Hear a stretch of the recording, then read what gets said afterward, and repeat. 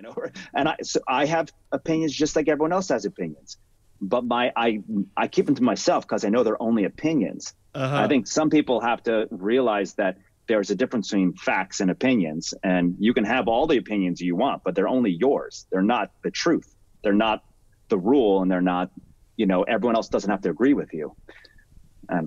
Yeah, that's me, my 2 cents. But no, and especially when you get to something as subjective as music in the first place, but also it's the thing of, it's always, whatever. I only clicked on one, but, and I don't remember his screen name, so I'm not going to out anybody here, but it's like a dude who doesn't even have a video of himself playing drums so that you can check his claim that he, it's like, I could do that in my sleep or whatever. Like, okay, man.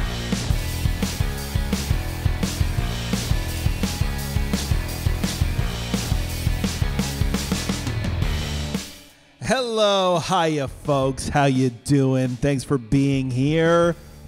Best buddies, what you been up to? It's been a couple of weeks. Every time I do this, it's been a couple of weeks. Lately, the past few months. How are you, friends? If you're here for the first time, my name is Ryan. This is my show, Hitmakers. This is our last episode of 2020. An interesting year, to say the least. So the last few episodes, I've been consciously not saying my name because my name is Ryan Brown. My birth name is Ryan Brown. And I was named after a pub band called Ryan's Fancy, who I think the guy's from Ireland. I live in Atlantic, Canada. They were like a band that traveled around here. I guess it's a little bit before my time, but my mom liked the name, and little did she know that it was just like a big year for Ryans. So every year in school, I'd be one of like 3 Ryans in my class. And the Browns are like, it's like a huge thing too. I come from a big Catholic family. So I always have kind of felt like both, like, neither of those names are really my own. Like Ryan is like it's too common. I was at a party earlier this year, and I introduced myself. Somebody's like, "Hey, what's your name?" This lady's like, it's the weird thing of the like youthification of our culture, right? Like I'm too old to be like this girl says, but anyway, she's like, I was like, my name's Ryan. She's like, oh, do you have a nickname or something? Like, I can't do Ryan. And I get it. So I feel like, it's like my name is like too bland for showbiz. And it's not my parents' fault. It's just kind of the way things shook out. That being said, there is a guy named Ryan Brown who's a soap opera star who wrote a book called Thawed Out and Fed Up. And it's about John Wayne's frozen corpse coming back to life, and these people stumble into it. Reminded me a little bit of The Walking Dead, but it's like they stumble into a town. It's not zombies, but it's like a weird town that's like the Old West. But perhaps more relevantly to this show, there's also a guy named Ryan Brown who plays the drums for Dweezil Zappa. So it is out there. People do it. I saw my friend Jason sent me an Instagram thing recently about there's a DJ in Boston, DJ Ryan Brown. So anyhow, I play the drums. I've been playing the drums since I was a little kid. This podcast started sort of as a result, not directly of my band splitting up, but I was in an indie band for about 10 years. We were called Glory Glory out of Halifax, Nova Scotia, Canada. We were originally called Glory Glory Man United. We've got stuff online. It's not on the streaming services right now because it ran out and I had to change my subscription, and I haven't bothered re-uploading it. But we had some success. We toured. We got to go to Europe a few times. We, recorded in New York. But we always thought that it would eventually be a full-time thing, but it didn't really work out that way. I kind of fell into a job teaching drum lessons. And this is all explained in the first episode of the podcast, but I think I took it down because I worried it made me not look cool. Anyway, I was kind of teaching freelance, gigging freelance around Halifax, Nova Scotia, where I was living. And I had a week where a bunch of students canceled on me. I was like, I should start teaching online. And, I tried but one thing led to another, and I started a podcast, which initially was like purely a way for me to advertise myself as a drum teacher so I could make like a quick buck. Or that was my idea anyway. But it turned into something more interesting. This has been quite an interesting year for the show. I didn't know I'd be doing this right now. I've been thinking about that. This time last year, I had just finished. I was playing drums in a show at the school where I work at a performing arts school. I teach music lessons and do kind of organizational stuff. It's cool. It's in this like big old weird old like probably haunted church building from the 1800s. But anyhow, we did a show called World War II Radio Christmas, so I played drums in that. It was like a swing kind of like 1940s, well, World War II, right? I got to play Sing, Sing, Sing, which was a first. I got to cross that one off the bucket list. Local group called Port City 5, it was they were really great. Yeah, a bunch of classical musicians. It was a cool experience. But also that same month, I was recording drums for my brother's album. My brother Micah, he's got a new record coming out under the name Palia. He also edits the podcast. I had done a show playing guitar with my friend Jason Ogden, who was actually the guest on the first show of this season. And I was getting ready for a gig where I was playing guitar and keys and singing backup vocals with my friend's disco band, Go-Go Disco. And on top of that, I had also started my own song a day project where I was just like writing anything. I guess it would have just started because I started on Friday the 13th of December, and today's December 14th. So a year and 1 day ago, I started that, and I did it for 68 days. It's on Bandcamp under the name Beach Chair if you're interested.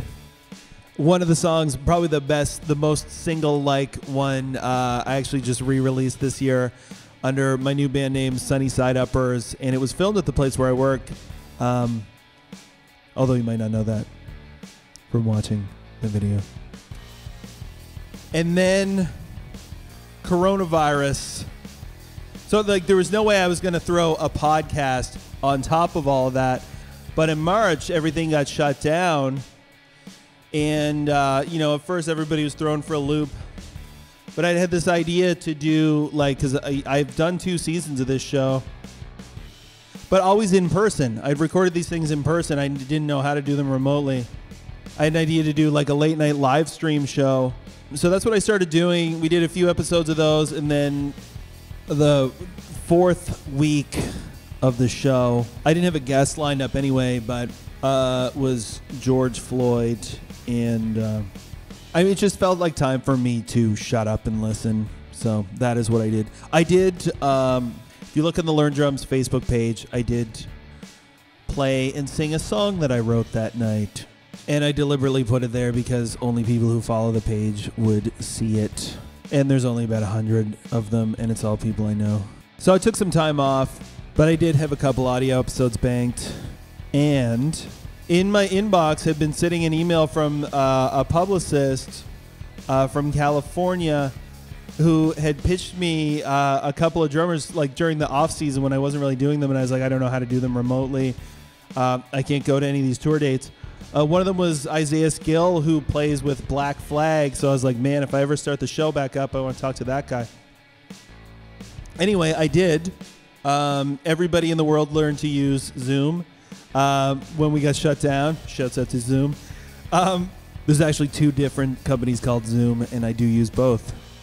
Anyhow, so Isaiah, when I talked to him, he recommended me this album that Brendan Buckley played on. The album is called Individual. The artist is Fulano, and I posted it on Instagram, and I tagged Mr. Brendan Buckley in it. And he reposted it, and I was like, whoa. I couldn't believe it. But I knew my friend Palmer had met him, Palmer Jameson, my former bandmate, we used to play in the band Valerie, shoegaze band out of Halifax. And Palmer was doing audio work on the YouTube show Drummer to Drummer. So anyway, I figured if I ever had an in with this dude, this was it. So I reached out. To my surprise, he agreed to do the show. So here we are. Now you know my story. Today we're talking to Mr. Brendan Buckley. This is our final episode of the year of our Lord, 2020. It's been quite a surprising year. It's all been done remotely. It's the first time I've ever done that. But the cool thing about it is that I can talk to anybody in the world from my living room. So this was a really cool one. He was super generous with his time. I was really nervous. You know, you flip the camera on and you're like, whoa, that's the dude. The guy I know from those pictures and videos. If you're a longtime listener, I think you're really going to enjoy this. If you're new to the show, I sincerely hope you enjoy it. I think you will. It's a good one. If you're not familiar with him as a player, you may be familiar with some of the artists that he plays with. He is best known for playing with people like Shakira, Perry Farrell of Jane's Addiction, Tegan and Sara here in Canada. He was in Halifax playing with them. And since it's my show, I'm going to plug my music right next to all of those people. My solo project, Sunny Side Uppers, has new music coming out next week as part of Demo Fest. It's a fundraiser for an organization called Solidarity Across Borders, organized by a bunch of punks from Montreal, Quebec, Canada. 180 plus people have submitted demos for this thing. So it's 4 songs, kind of a lot of first takes on my part. It's a pretty eclectic listen, my contribution. And a lot of it was done during the hours, like between the hours of 11 p.m. and 5 a.m. the day that it was due. So there are some things I would change. They're definitely demos, but on the whole, I'm pretty pleased with it. I'm pretty proud of the work. I've been counting it down on my my band Instagram, but I haven't said what the countdown is for. But as a loyal listener of this show, now you know. These are the kind of insider goodies you get. Am I any good? I mean, I'm the real deal. I know that. The music you're hearing in the background is all made by me. If you like it, you may like this other stuff. If you hate it, you may still like the other stuff. So to follow along, past episodes, etc., check Learn Drums on Instagram. That's one of my Instagrams. LearnDrums.ca's got all the past episodes. You can find my guest at Brendan Buckley. You should also follow his Drummer Plus Drummer on Instagram. I'm almost out of time here. And honestly, it's about time. You're in for a treat. Here we go. How are you, sir? Thanks for being here. I'm well, and thanks for asking me. How are things in Los Angeles? They're kind of mellow. I mean, as you can imagine, there's a lot of shutdowns, pandemic shutdowns and lockdowns and all this stuff. And they're slowly trying to reopen parts of the city, things like restaurants and stores, malls, gyms, parks. But they take like a step forward and then they have to go a step backwards again. So it's really hard to kind of predict what's going to happen, because every time they try to open up a little bit, then they say, oh, COVID-19 spiking. We got to pull back a few things. Right. But I don't mind. You know, California happens to be one of the states that's a little more on the cautious side compared to some other states in the United States. So I don't mind. Yeah. I know it's I mean, obviously it's impacted people's livelihood a lot. This wasn't necessarily where I intended on starting, but it is kind of like top of mind for everyone. I would imagine. Yes, it is very topical. Very 2020. This so obviously there's no touring right now. Yeah. I basically spent probably from the age of 21 till now, just traveling pretty much at least once a month somewhere, like my whole life. Yeah. And I haven't left LA since February now, and it's the longest I've ever been in one spot as an adult. So it feels really odd. Wild. And I'm getting used to it, but it definitely is like a whole different lifestyle.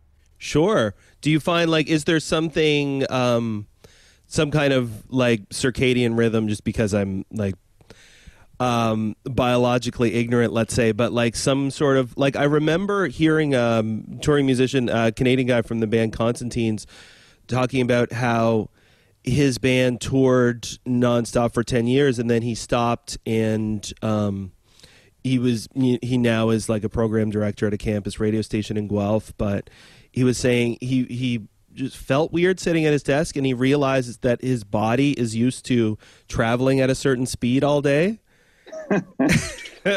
Well, I'm not sure about that scientifically, if I have that condition, but I definitely, I like movement. I like motion. I like changing of environments. I like having lots of things coming up on my schedule, and it to be very challenging and different. And I'm used to that.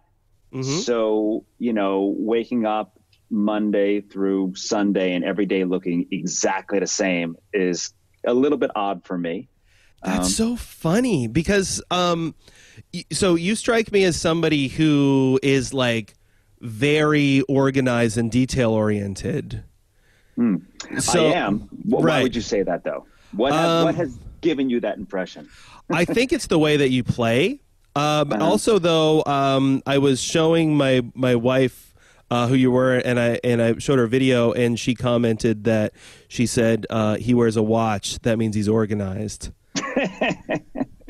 Yeah, maybe that gives it away too. No, I am like organized to a fault. And like it's like my friends like kind of like poke fun at me for like how much of like a organizational freak I am, but I'm also a musician, so you can only be so organized and still be a musician. Sure. I'm not some like neuroscientist or something. I used to live in Miami. I lived in Miami for 10 years, and I learned how to get up late, stay up really late, go with the flow. It taught me a lot about how to relax and, just have fun. And so I strike a balance of being organized enough for me to not lose my marbles, but also being relaxed enough where I don't drive other people crazy, and I don't get frustrated by, the everyday chaos of life as a musician. Well, I would think that's the most difficult part, but it also sounds to me, and it brings to mind, I read on somebody's recommendation, Man's Search for Meaning at the start of lockdown, the Viktor Frankl book. Are you familiar? Just read it this year, yeah.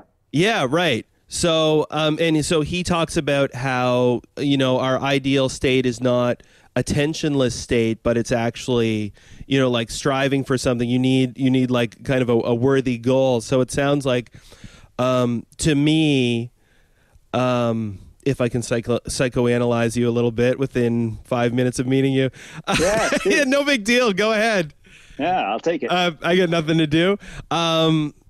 No, that the chaos sort of feeds the challenge in that sense would be like to make sense of it, and the joy is in that. But if it's already done for you, then it's like maybe you go a little crazy.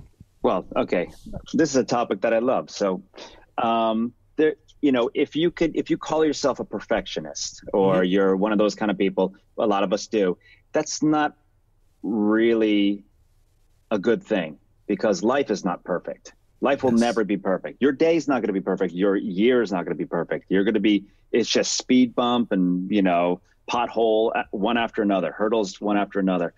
So, that Viktor Frankl book, fantastic. The whole idea of logotherapy and not psychoanalyzing your past and all the things that went wrong in your upbringing, as much as focusing on giving your life meaning, like having a goal, is fantastic. But also you might or might not be hip to the book. What is it called? It's the Jonathan Waitskin book. So he's a former chess prodigy. Now he's like a martial artist and also I don't know, consultant. I'll get the name of the book for you in a second, but he's got a fantastic book. And one of the things he talks about is what really took his chess game to another level is, you know, when you become a young chess prodigy, you just study classical Russian chess and you learn all these moves. Every move that anyone ever played, you memorize that. And he said, I'm going to break this mold and I'm going to learn backwards. I'm going to learn from chaos. I'm going to mess up this board and fight my way out of it. I'm going to do all the wrong moves and then somehow manage to win. And because he's like, life is chaos. And if you cannot function unless your life is perfect, you'll never function. You'll never be productive. You've already lost. Yeah, you have to learn how to be productive in a chaotic world. And I'm like, wow, that is actually, I read that a while ago.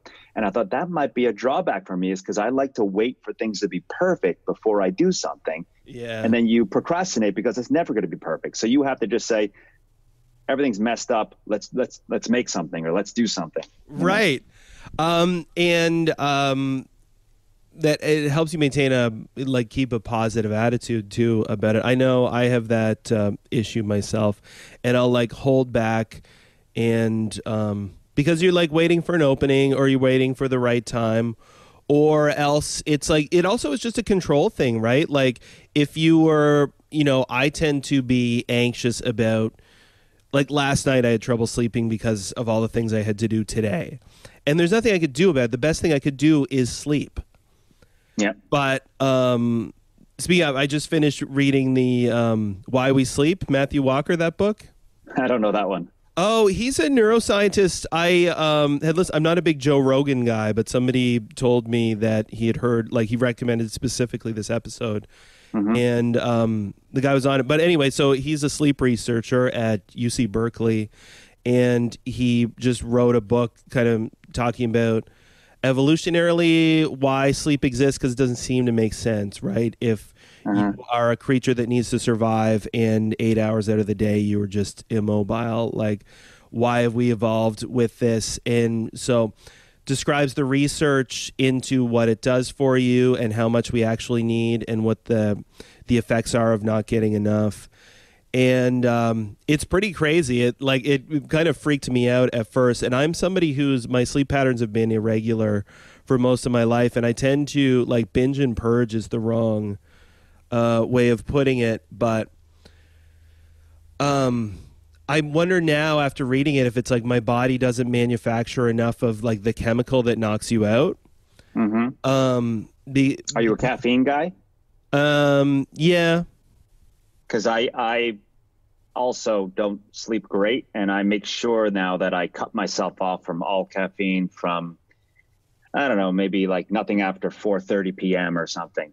And it's not like it keeps me up, because I can have an espresso at 10 p.m. and still pass out, but it's a very, restless sleep. Yes. But I'm fascinated with the topic of sleep too, so I will read this book, Why We Sleep. But because I like nutrition a lot. I like reading about nutrition a lot. I like fitness a lot. I like reading about fitness and all the different things people learn about what's good for you, what's not good for you. And then like the trifecta of that is sleep, like the holy trilogy. And that is something I've ignored my whole life. I almost prided myself on how I could go for so long without sleeping. And I thought it was like a tough guy thing. Like I sleep 2 hours a night and I'm fine. A lot of people do. Yeah, and I thought it was like, you can wear it like as a badge of honor. Like, look how productive I am. I can get by with 2 to 4 hours of sleep. And I did that my whole 20s and probably half of my 30s. And then I started to read a lot about sleep and realizing that I'm probably killing myself slowly. Well, it is like one of the things that it does, not to scare you too much, but it flushes out. There is a amyloid protein, maybe it's called, but it's links to Alzheimer's and it builds up in the brain. And so one of the things that it does when you sleep is it flushes it out. But it also, it's like how your body repairs itself. And specifically, too, they talk about the different sleep cycles, like non-REM sleep helps convert short-term memories to long-term memories.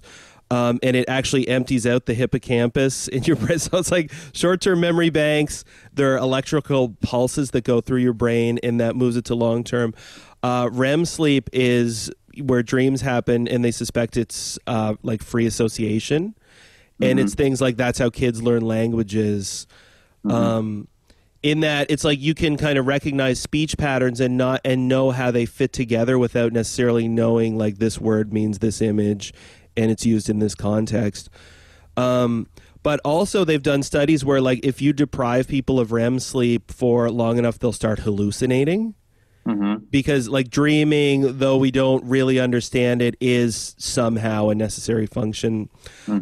Anyway, super interesting. I do find the science books kind of a challenge to get through just because it's technical information. I tend to read them at night.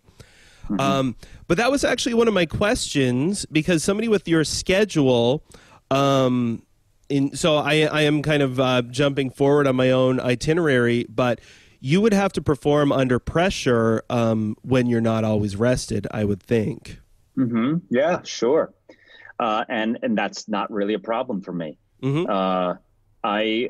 I could fly to the other side of the globe, literally fly from here to Beijing or something like that, land and go straight to a sound check and play a concert. And I'm usually pretty fine. And it's not that I'm not tired, or it's not that I'm not jet lagged. It's just that I've trained myself to play drums. I've been training myself for so many years that it kind of comes out more naturally than most other things I do in life. It might be harder for me to get through customs at the airport than it is to actually get through a concert on stage. Because I think if I sit down on the drum set, I'm like, I know what I'm doing now. I can do this. I can do this with the flu. I can do this when I'm half asleep. I can do this if I'm hungry. But a lot of other things, you can't function. You can't think straight. So for the most part, I hardly ever I don't want to say fatigue, because that's a different type of, being tired, but I don't let like lack of sleep or jet lag really get to me when it comes to playing the drums. It does affect some other people pretty badly, but for me, I've managed to cope with it, at least up until now. Right. Are you into like Kenny Werner's effortless mastery idea? Oh yeah. Well, that book, man, that book was, I would say, life-changing for me, literally. He came to my college. I went to the University of Miami Music School, the conservatory there, and he came and gave a clinic. And his clinic was maybe 25% jazz piano and 75%, just the mental side of music and meditation. Yeah. And he even had this auditorium filled with these 18 to 22-year-old jazz snobs all meditating together by the end of the seminar, and it was beautiful. And when that was over, I was like, I have to get this. I have to tap into this. And anyone who hasn't read that book, they must get it, the Effortless Mastery. And then, the whole idea of meditating, but also getting your inner monologue together, where it's a positive thing that helps you, and not letting the fear of hitting wrong notes or making mistakes stop you from being creative and being productive. That book, I mean, there's a lot of other books that cover that topic too, but that was kind of my introduction to that. And I have it on my bookshelf over there. It probably has passages highlighted still from when I first read it. I still have the CD that came with that, with the 4 meditations on it. Yeah. I had heard about it when I was in school, but I didn't get around to actually reading it until later. And so I have it as an iBook, and I downloaded the meditations. But that's something that I found really interesting, is that it's, because I had done, guided meditations for different things, just as a way to get into that or whatever, discover it.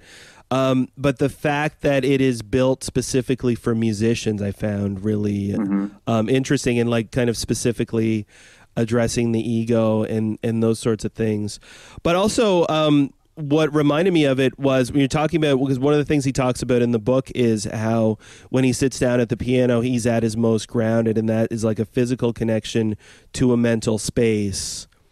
Okay, I love it. So exactly, I don't do it as much. I should do this every day, but I used to do this when I practiced, which was I would come into my practice room. The first thing I would do would sit on my drum throne, put on my headphones, put on one of the Kenny Werner meditations, put my right hand on my floor tom, open palmed, put my left hand on my snare drum, put my feet on the pedals, nice and relaxed. And I would do his meditation, but with my hands touching the drums. And I would listen to him talking. I would breathe when he told me to breathe. I would feel the sunlight entering the top of my head and radiating down through my feet. And I would bring down your ribs I would just chill out like that. So, if you do this enough times, sitting on the drum set is a relaxing thing and it's a comfortable thing, because if you think about it, the drum set is a weird mechanism filled with parts and metal and wood and plastic, and you're hitting it and they're all at different distances. They're all different sizes. There's springs. It's just a weird contraption. So to get to the point where it feels natural, like a part of your body, an extension of your body, takes some time. And I didn't know if that was going to help or not. I tried it and I felt like it helped a lot. And then also it helped because I thought that you would never really reach the next level of drumming if you were totally freaked out anytime anyone ever came to see you play. Like if you were if you were playing a gig and the second someone walked through the door, you'd be like, oh shit, someone came in through, and God forbid it's another drummer. Oh my God, look who's here. So-and-so's here. And then you just shut down. Anything you can do, now you're doing it at like a D- level.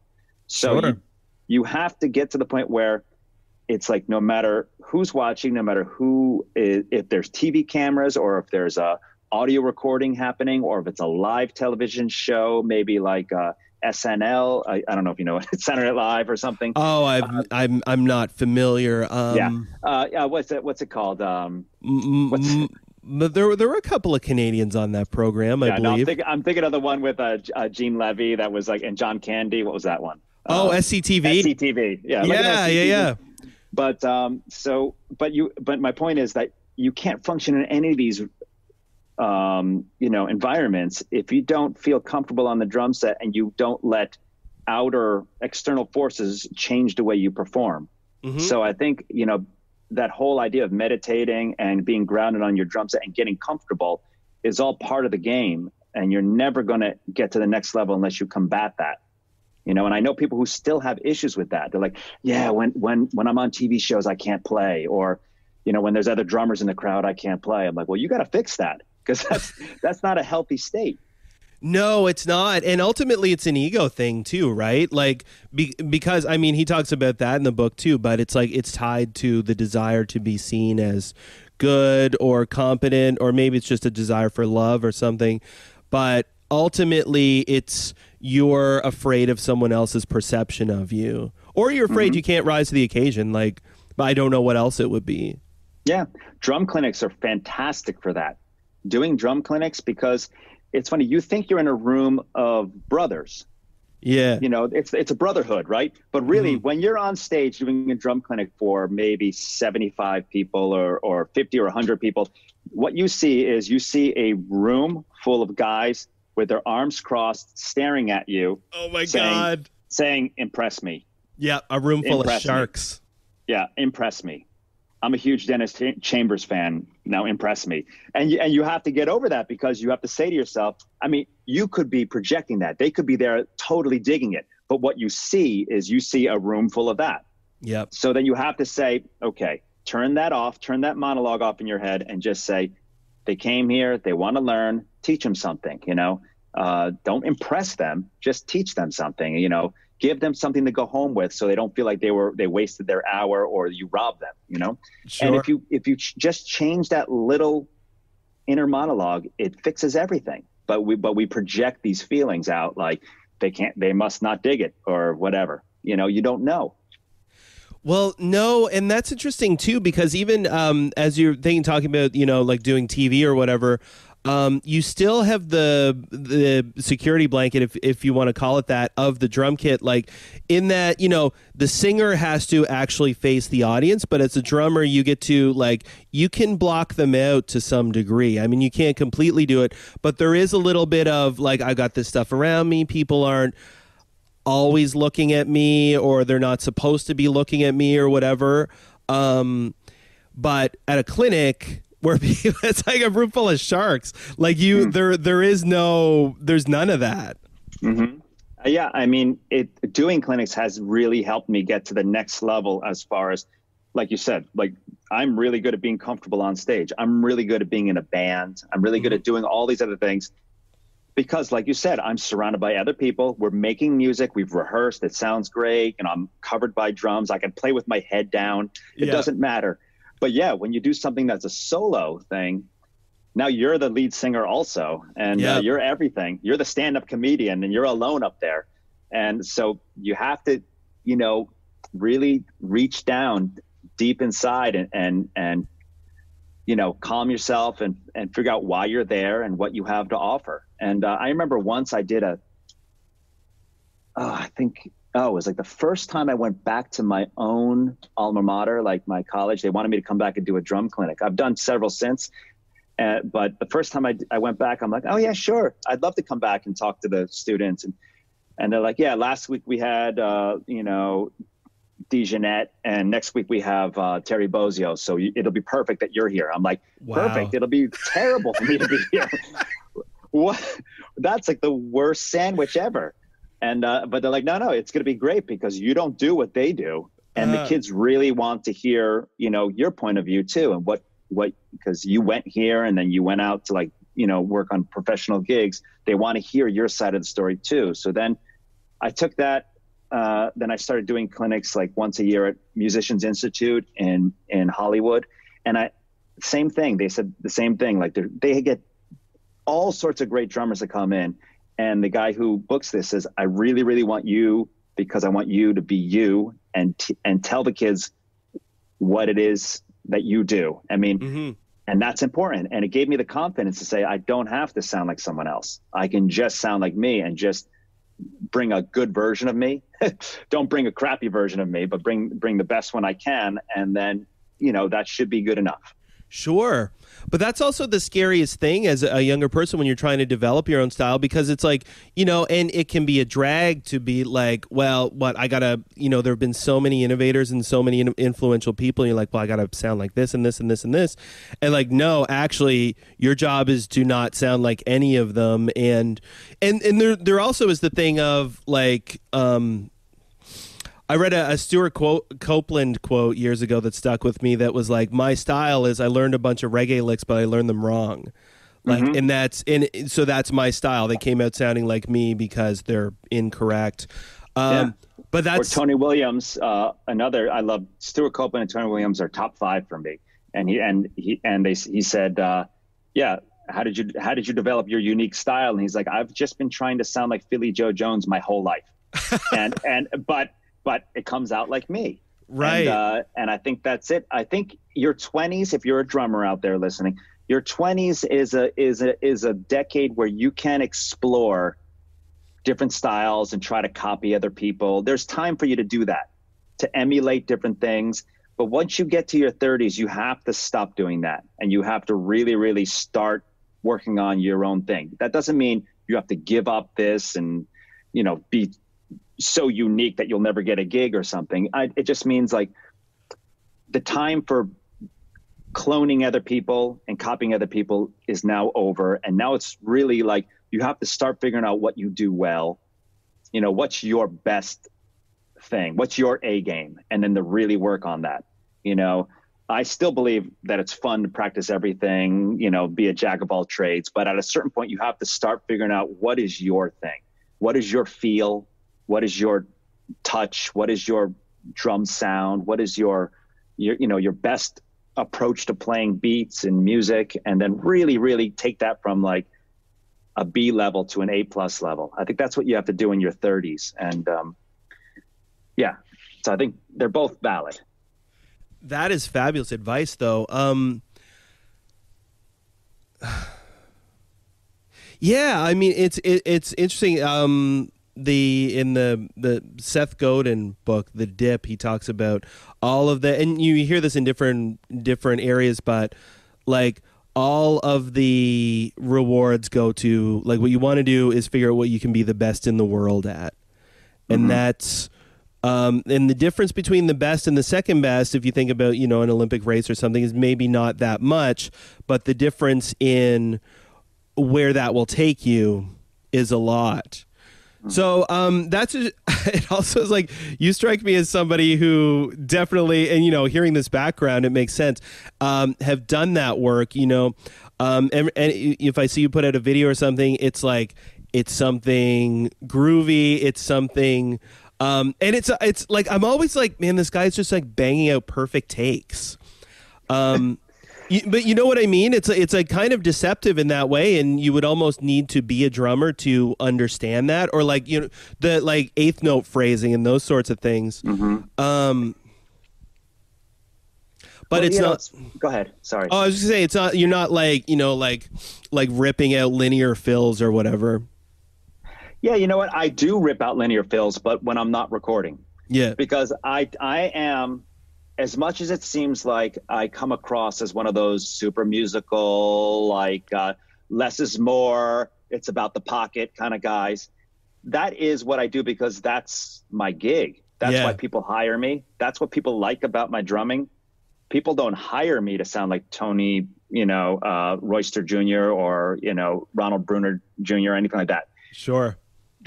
I still love that stuff, though. I love all those guys, and I still shed all that stuff. It's just, I don't think people really want to hear that from me.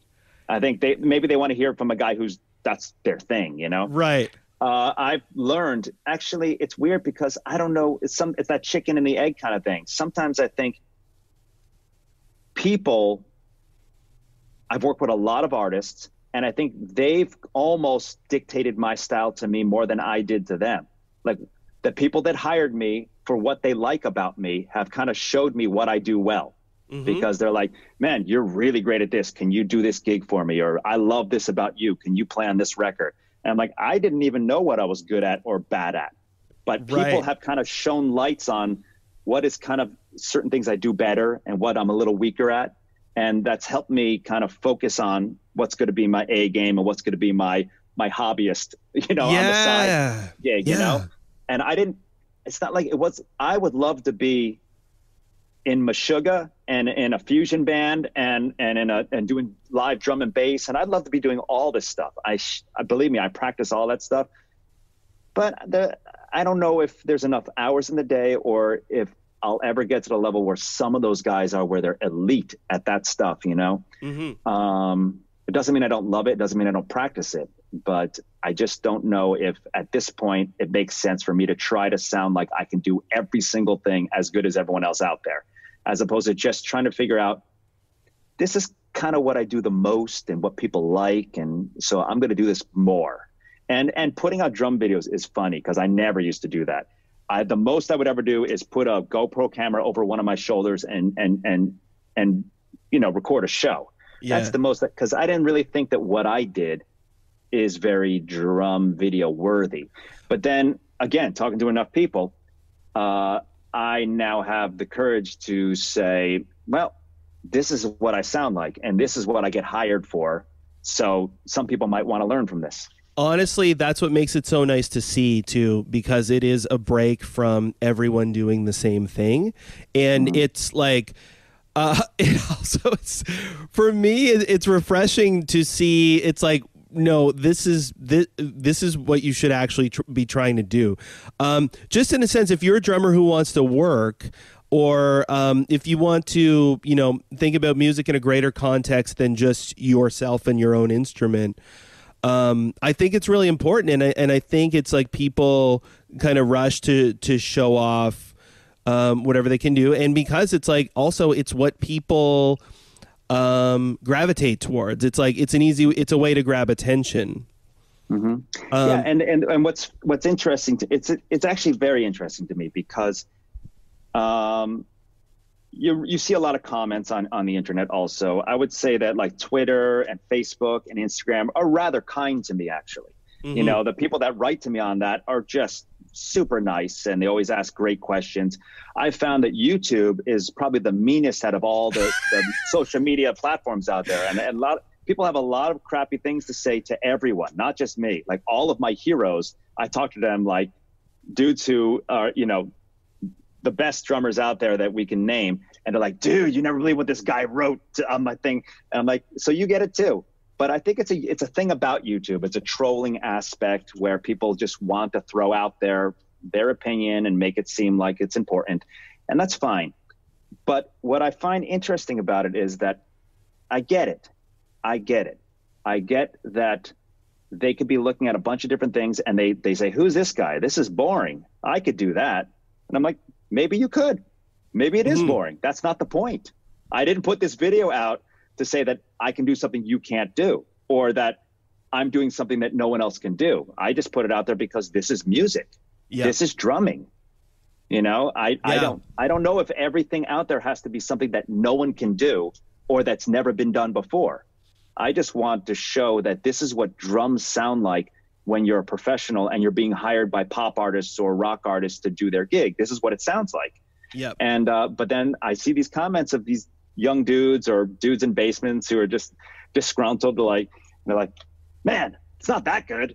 And I'm like, yeah, it might not be that good, but it is what it is, you know? And I hear you because I love drums, and I love technical drums. I love busy drums. I love everything. I love chopsy drums. I love it all. But that's not what I'm trying to show. You know, there's a lot of things, you know, I would do that. I do it every now and then. Like every 8th video I put out is some weird linear thing. And then I go back into my world of just putting out pop drums. Yeah. But you know, it's funny because I just feel like if anyone wanted to just have a one-on-one conversation with me, I can explain to them. But they don't want that. They just want to just have this kind of like comment.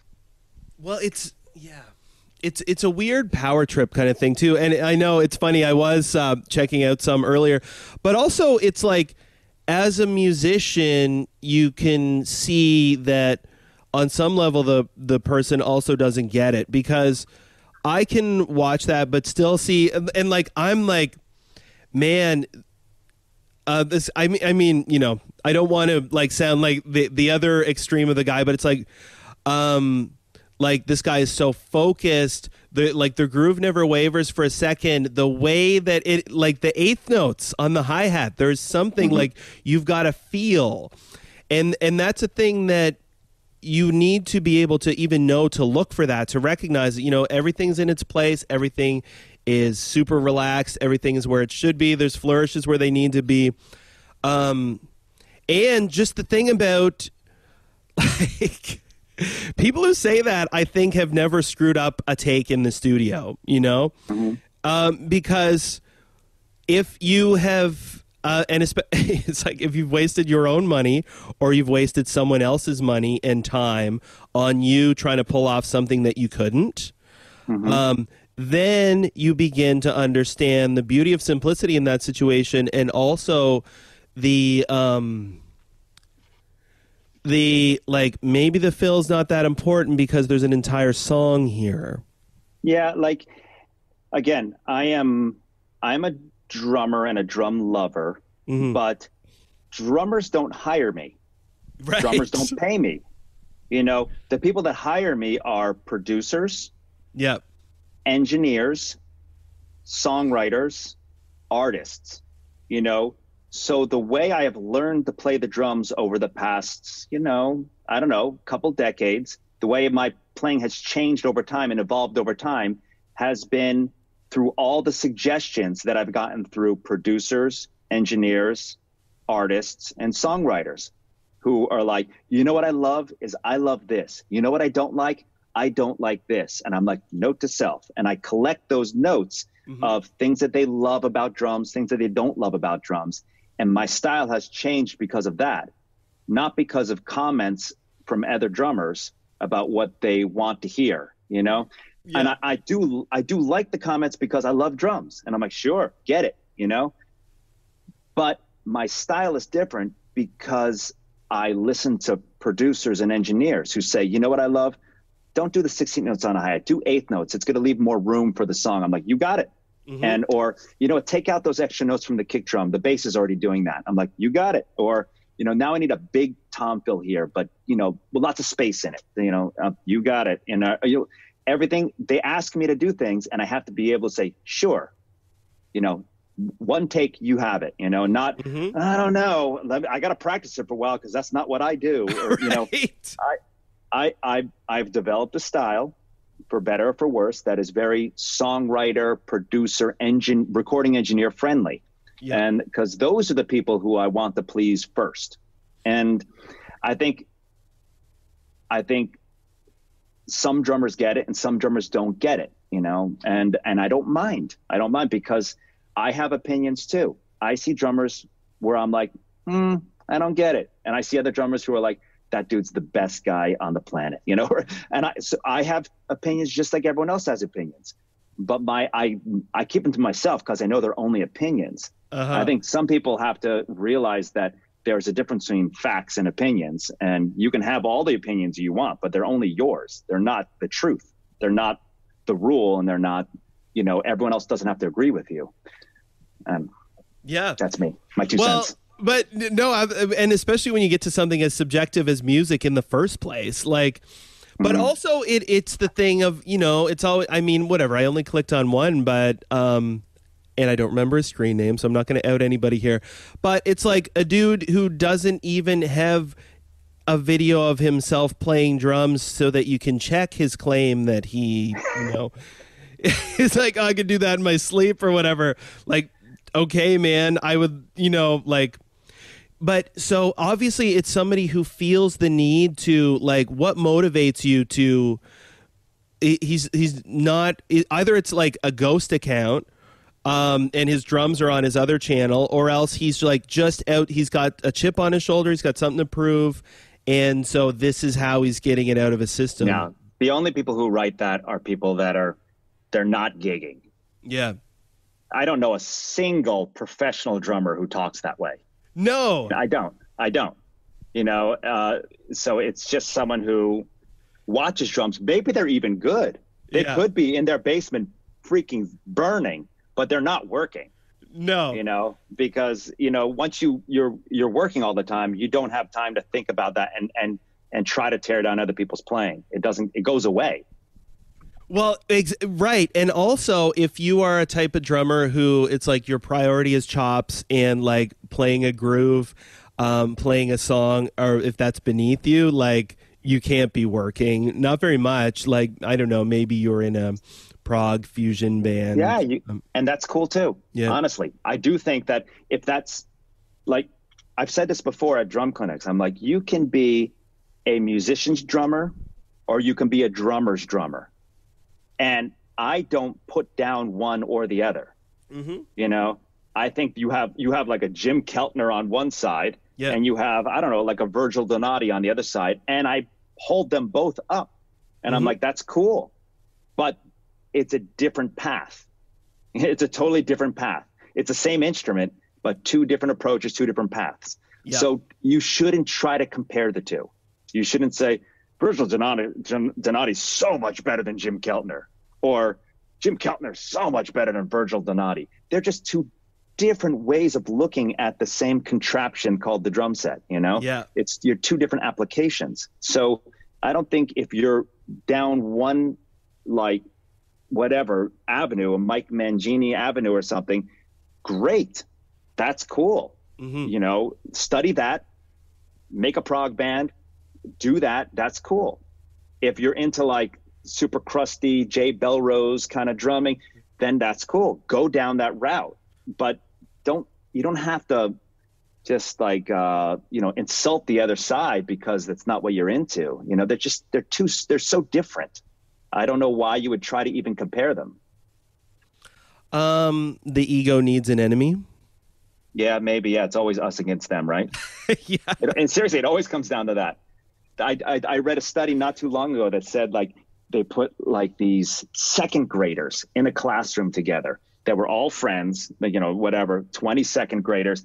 And one day, without telling them why, they made half of them wear red T-shirts, half of them wear blue T-shirts. And they said, and without saying anything, hey, kids, here's your uniforms. By the end of the day, they had already divided, and they all were already battling over everything. You know, red team is better than blue team. You suck. Blue team's better than. They couldn't help it because it's in our human nature, like to divide and be tribal. You know, to like us versus them. We do it with sports. We do it with countries. We do it with states within our country. We do it with regions of our city, like the east side versus the west side of your city. You do it with everything. And it's a strange human instinct, I guess. It is. Yeah, I know. It's funny. Like I grew up in, so I'm from Prince Edward Island, Canada, and I grew up in the country, and the kind of factions between the small towns of, you know, like these guys don't like these guys. And I kind of grew up in between the two high schools. So the people in Summerside, which was the city, which is like, it is technically a city, but not really. And then the people who went to the other high school, they didn't like each other, but because of where I lived, I associated with both, and I didn't really. And when I played hockey, I played again because of where I lived on the French team, which was a third enemy. So, but you know what I mean? It was like it was really weird because I would, you know, go to school and all of these guys would be like talking smack about these guys over here. That when I worked my part-time job, they were my friends, and then they hated the guys that I went, and they would, you know, go into town on the weekends and get in fights and whatever. So dumb, but it also is like, it reminded me of, and I mean, this is dark, but I went to Scotland a few years ago, and it was really, it really struck me. We went to Eilean Castle, which on the recommendation of my optometrist, which is where Highlander was filmed. Apparently, I haven't seen any of the movies, but it is a really well preserved castle near the Isle of Skye, and you read the history of the place, and it's like this clan lived here for, you know, 1300 to 1340, and then in 1340, this other clan came in and killed them all, and then they lived here, and then they lived here for 60 years, and then somebody else came in and killed them all, and they lived here, and they're always like battling over this place, and they've got the turrets, and I mean, you know, I've seen castles in movies and whatever toys growing up, but I hadn't seen one in person.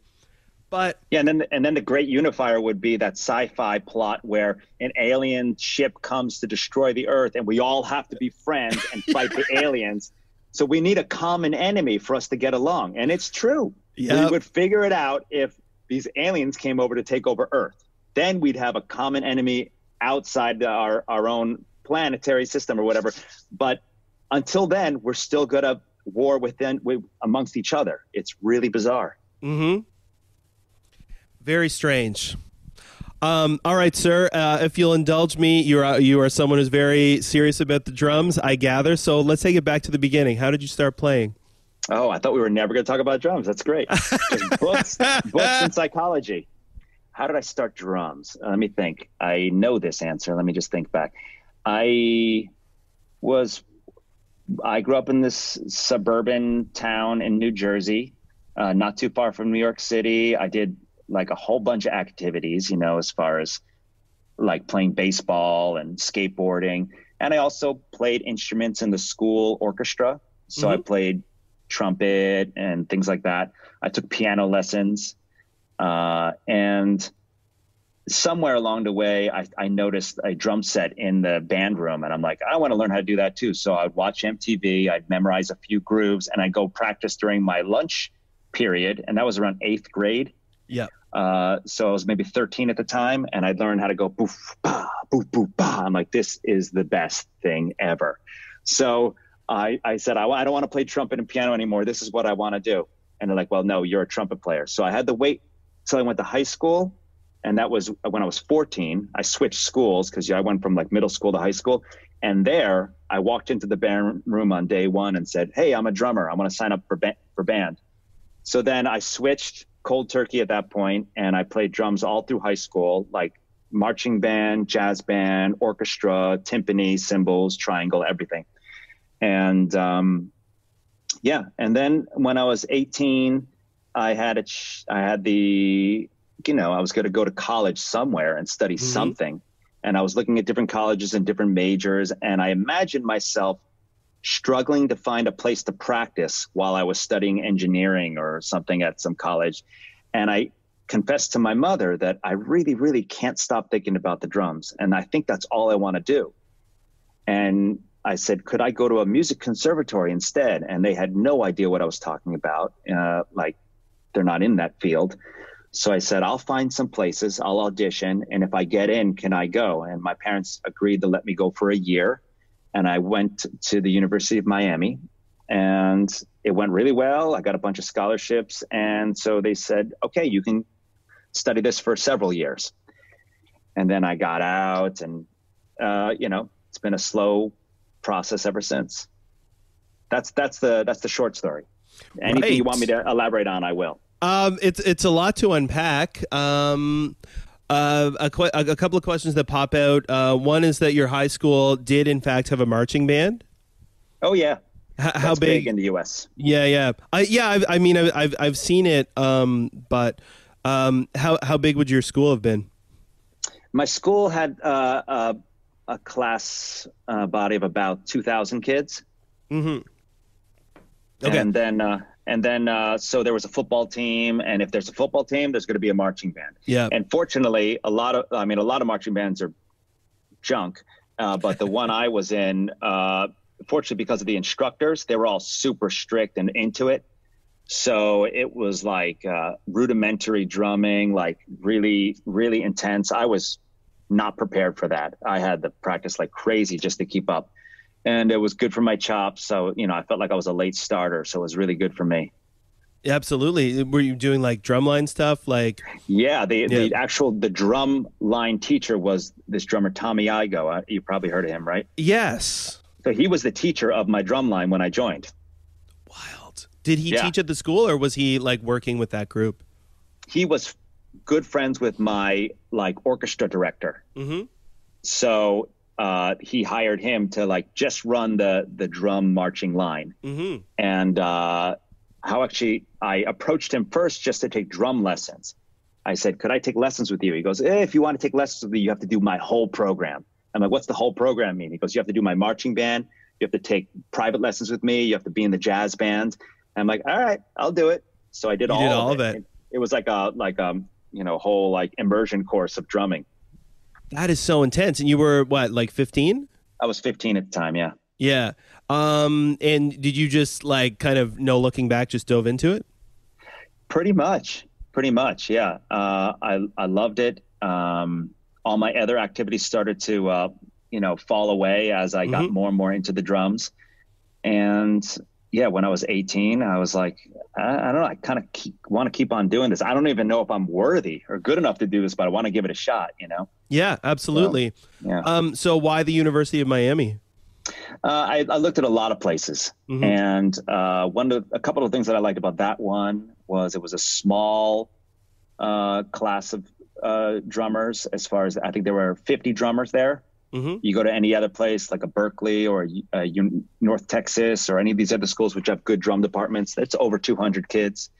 So I thought that was good. It was in a big city, which meant that I can go see music or go out and possibly gig. That was important for me, was not to just go out in the middle of nowhere and just practice in a carpeted room, but to actually go out and make music with people. I had a couple people that had gone there that gave me a thumbs up, and I knew a couple of the professors that were teaching there. So that was it. I mean, I really, really wanted to stay in the New York City area. I really did. But for whatever reason, I chose Miami, and it was really, I look back, it was a fantastic choice. You can't really make left and right turns and really say, what if this happened? What if that happened? But so many things happened out of me going there that was positive. So I really like it. Yeah, cool. What is the program like there? Is there a specific musical direction that it's focused in? It tries to stay mostly there are a lot of schools that are very traditional. Either their classical departments are kind of the thing, or the bebop old school jazz is their thing, like Max Roach vibe, or their big band jazz is their thing. I think University of Miami, they try to have like one foot always in the modern world. Like, it's okay if you just want to be like a rock drummer. That's cool too. You know, take the jazz class, but it's okay if you have a D-. We're not going to kick you out as long as you do well at some type of drumming. And I think they make you do marimba and timpani and everything and play congas. They make you do everything. But I think they're kind of welcoming to the idea that you might not be into bebop. You might be into Jeff Porcaro, and that's not bad. Yeah. So I think they allow different people. And a lot of great drummers went there even when I was there. Like, I remember there's a drummer named Ed Toth, who's the drummer for the Doobie Brothers. I remember he was a couple years ahead of me, but I remember he used to always talk about just, man, all I want to do is play 2 and 4. And I'm like, all I want to do is do drum solos. And he's like, no, all I want to do is everything. And he was like, he would just practice his pocket. And this is in school. And this guy was in a practice room just going, and sure enough, he had a killer pocket, and he got a ton of pop gigs when he got out of school, you know? And there's a lot of other drummers that went there when I was there. A guy named Jason Sutter was there with me, a couple other guys. But yeah, and everyone sounded different, and everyone played different and had different talents. And I guess that's what they pushed. It was small enough where they could watch over you and kind of guide you, even if you were doing your own thing. Yeah. Well, I mean, that's the beautiful thing about it too, is that you can put a bunch of people in the same environment, and they'll all come out different. If they're allowed to. It's funny thinking, you know, and I'm trying not to. This has actually been good drum therapy for me. But you're listing off your reasons, and like, I went to a jazz school in the middle of the woods, where like. And didn't put a lot of thought into it, really. It was, you know, like regionally nearby and similar kind of thing. Like, all of my friends were, I was going to go somewhere. And it was really, for me, the difference between like drum set and classical in the audition was a breeze. But it was like jazz or nothing. Which was just a bummer, because, you know, you also are confronted, even while you're there. It's like, well, my friends in the music department are into this music. No one else that I know is into it. You know what I mean? I'm like, not knocking it, but to hold it up as like the only legitimate path is, it was certainly difficult for me to kind of, wrap my head around. But also, it's like, I mean, whatever, people can do what they want with their lives, but it kind of feels irresponsible in a way of like, that is a tough road, and you have got to be dedicated if you're and I mean, they did instill that, certainly. You know what, this is a topic that has come up a lot of times with my friends, is what is the proper way to structure a college curriculum? And should it be to teach everyone the history of drumming? Or should it be to prepare them for what drumming is like right now? You know, and they're two different roads. Yeah. You know, or can you do a little bit of both? Can you do 2 years of the history of drumming, and can you do 2 years of really getting their chops together to come out ready to work, you know? And there is no real right answer. I don't think any school has it down perfect, but I think University of Miami tried to have that in consideration. All the teachers were very progressive. And thinking back now, I'm just thinking that they had things like, you could pick the drummer that you wanted to study. Neat. Like, it's not like we didn't just study Elvin Jones for 2 years. Like, they would, you know, if a kid came in and said, you know who I'm into? Manu Katché. And you say, okay, well, you can work on Manu Katché this semester. Cool. And you, but you got to work on it. But you got to work. You actually you got to transcribe his stuff. And at the end of the semester, you have to play a bunch of Peter Gabriel songs in front of the school. And I want to hear, you know, you have that thing together. So you could pick a drummer, amazing. But you had to make that like your thing. And you could also pick a style of music. Like I remember one year, a bunch of us got together and said, we want to study the music of Stevie Wonder. And the teacher said, go ahead.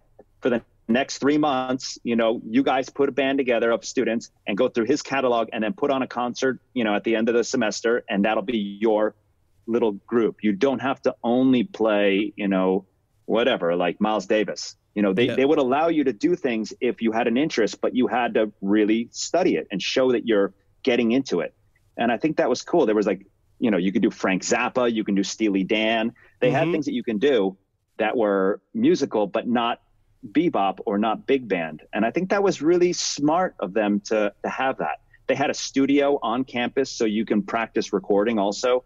They had and you can do sessions with the other guys there. And yeah, it was a great training ground. Yeah, super cool. Well, also, I mean, I think whatever, my opinion ultimately doesn't matter on this, but to put somebody in that situation of sure, this is your interest, but you need to be serious about it. It's not just a way of rejecting whatever it is we do here. You got to, because it does prepare you to actually work, because you get out there and people aren't looking to wait for you to figure it out.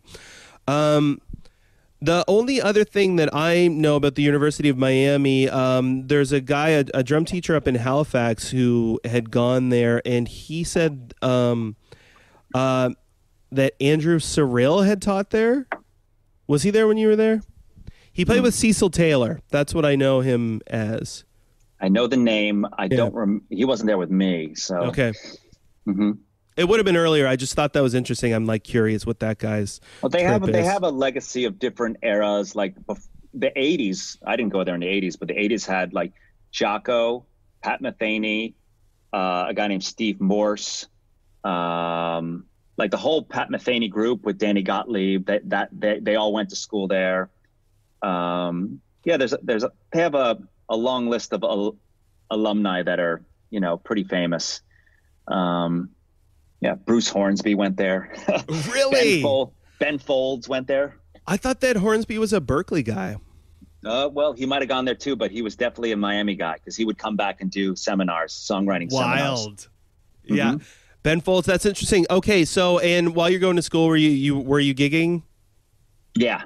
I mean, almost immediately, because it was, the city was big enough and there were enough restaurants and hotels that needed music. So when I was a freshman, we put together a little quintet and we would play either a cover band or a jazz band or something. And it was, I mean, I remember my first semester, I already had a steady gig at some bar down the street. And I'm like, this is great.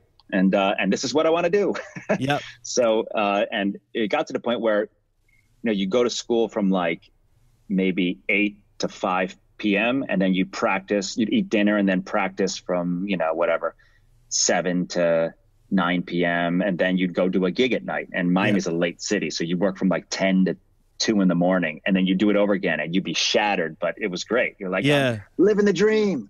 Sure. I mean, and there's the sleep thing. And I mean, I think too, at that age, ultimately, it's if you have an opportunity to be out and playing, that's what you're going to do. Yeah, absolutely. Absolutely. I was, totally happy to be running around and like a chicken with its head cut off. I loved it.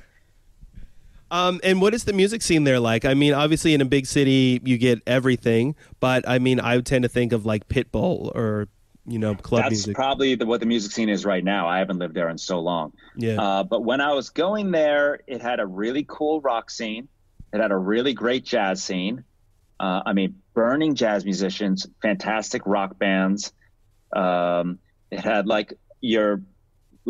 just plethora of cover bands and salsa bands and things like that. There's a huge Latin scene there, and a lot of recording studios at the time. And I mean, Gloria Estefan was huge at that point.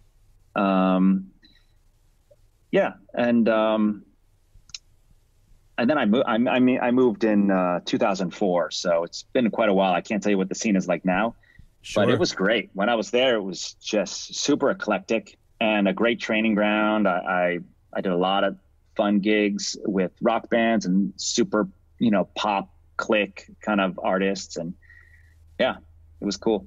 Cool. I think it's more like dance club oriented now. I think a lot of that has taken over. Yeah, that's the impression that I get. But I mean, as somebody who hasn't really investigated too deeply. So did you go from Miami straight to LA? Yeah. I moved to LA in 2004. And if I remember correctly, it was like on my 30th birthday, I think. Mm-hmm. I think they remember I was talking earlier about, your 20s are for one thing, your 30s are for another thing. I said, I have to, do something different. And right. Sure. But so did you stick around LA and gig for a while then around Miami and gig for a while after school? Sure. Yeah. I did not plan on it. Like I said, I was fascinated with New York City. That was like my dream, was to move back to the Northeast because I'm from Jersey. So I'm like, that's it. I want to go to school here. And then I want to go, Bill Stewart at the time was my favorite drummer on the planet. So I'm like, I just want to do every gig he can't get, every gig he turns down. That's what I want. But then, obviously I was nowhere near as good as he was, but then in Miami, I was just working with so many artists by the time I was like 21 that I kept on thinking, I'm just going to stay one more year and see what happens. I'm going to stay one more year. I was playing in bands that were signed to different labels. I was going on tour with, big Latin artists. And I'm like, I'm just going to wait for my lease to be up and then I'm going to move. And I'm going to wait one more year. And that kept on going till at one point I gave myself like a cutoff. I said, I don't care how good I'm doing.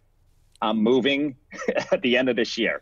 And so, yeah, I stayed for a number of years and then just cut it off. Funny. And when you said that I'm moving, was it specifically to LA or just somewhere else? Well, I had a girlfriend at the time who is now my wife, but at the time I kind of let her decide, believe it or not. I said, I'll give you a list of like maybe 6 or 8 cities that have music scenes and you can pick. And we went and we visited a bunch. We went to New York, of course, London, San Francisco, I don't know, several other ones.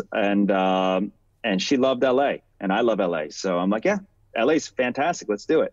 So, cause at the time I thought, if she's not happy, I'm going to be miserable. So I have to find a place that she's going to be happy too, Yeah. So we moved together. Well, yeah, of course. I mean, you got to live there ultimately. And LA is super nice. It's super nice. Have you been? Yes. Yeah. It's super nice. It's like almost suspiciously nice. Where you're like, what's wrong with this place? Why is everyone so friendly? And why is the food so good? And why is it always sunny? Like, what's going to happen? Is there just like a meteor floating above us, just ready to drop? Like, what's wrong with? That's what great. I was surprised by. And I was I was a little bit like maybe on guard for, getting ready to be like, thinking like, oh, people in LA, because you hear like everybody's so hip, everybody's so fake. And like, here I am, like a rube from Atlantic, Canada, like, who is going, just expecting people to be, I don't know, to be dismissed everywhere I went or whatever. People were friendly. It's like we were talking about with tribalism before. I mean, I grew up on the East Coast of the U.S. Yeah. The East, New York, Miami. You're not supposed to like people from the West Coast. No. They're like the anti-you. So I came out with the same suspicions, but it's just that whole thing about fake or there's too much traffic. It's just not real. It's not real. There is that element, but that is only like deep Hollywood. Like if you're really like hustling to be some kind of actor or something, you might get that. But in the music world, the musicians in LA, I have to say, 99.9% of them are just the nicest, like most generous people. And it's crazy. Like, I don't know where that stereotype came from, but it is, I mean, I'm blown away by how nice people are here.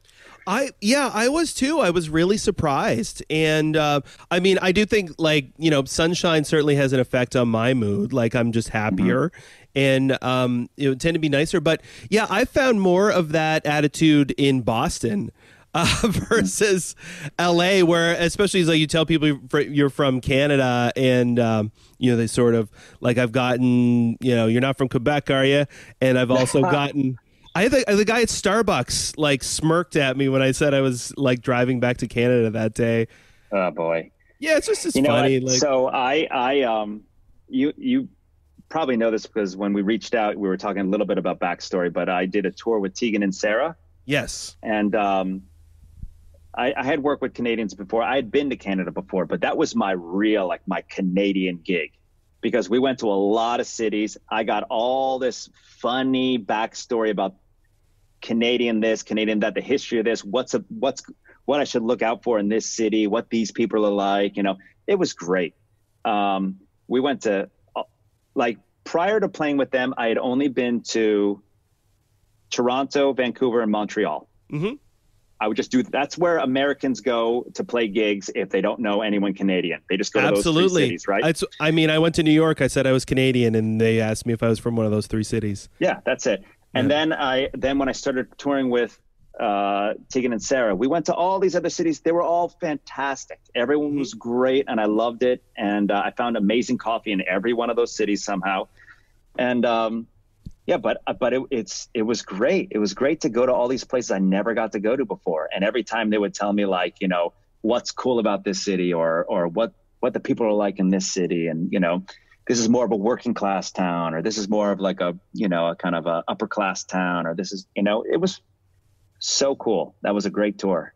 That's interesting. That's so sweet, because they would have come up doing it too. Like they'd be playing bigger venues now. I know you would have you played in Halifax with them, and I don't know if you would remember that show, and what would the venues have been like on that tour? We did mostly theaters on that tour, rock clubs and theaters. Right. So Rebecca Cohen Auditorium probably in Halifax. Maybe. I don't remember I remember we definitely did Edmonton, Winnipeg, Saskatoon, Calgary.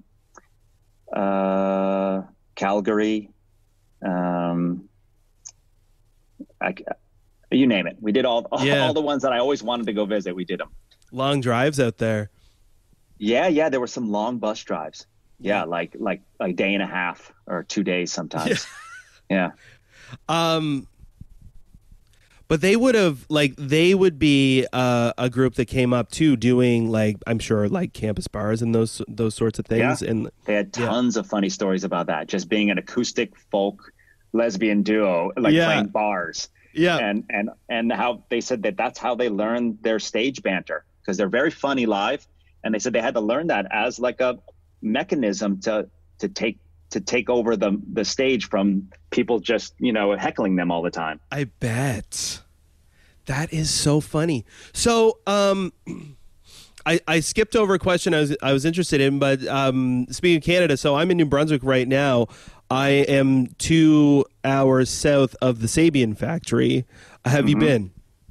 Is that Metuchen, or what's it called? Meductic. Meductic, that's it. Metuchen's a city in New Jersey. I get them mixed up.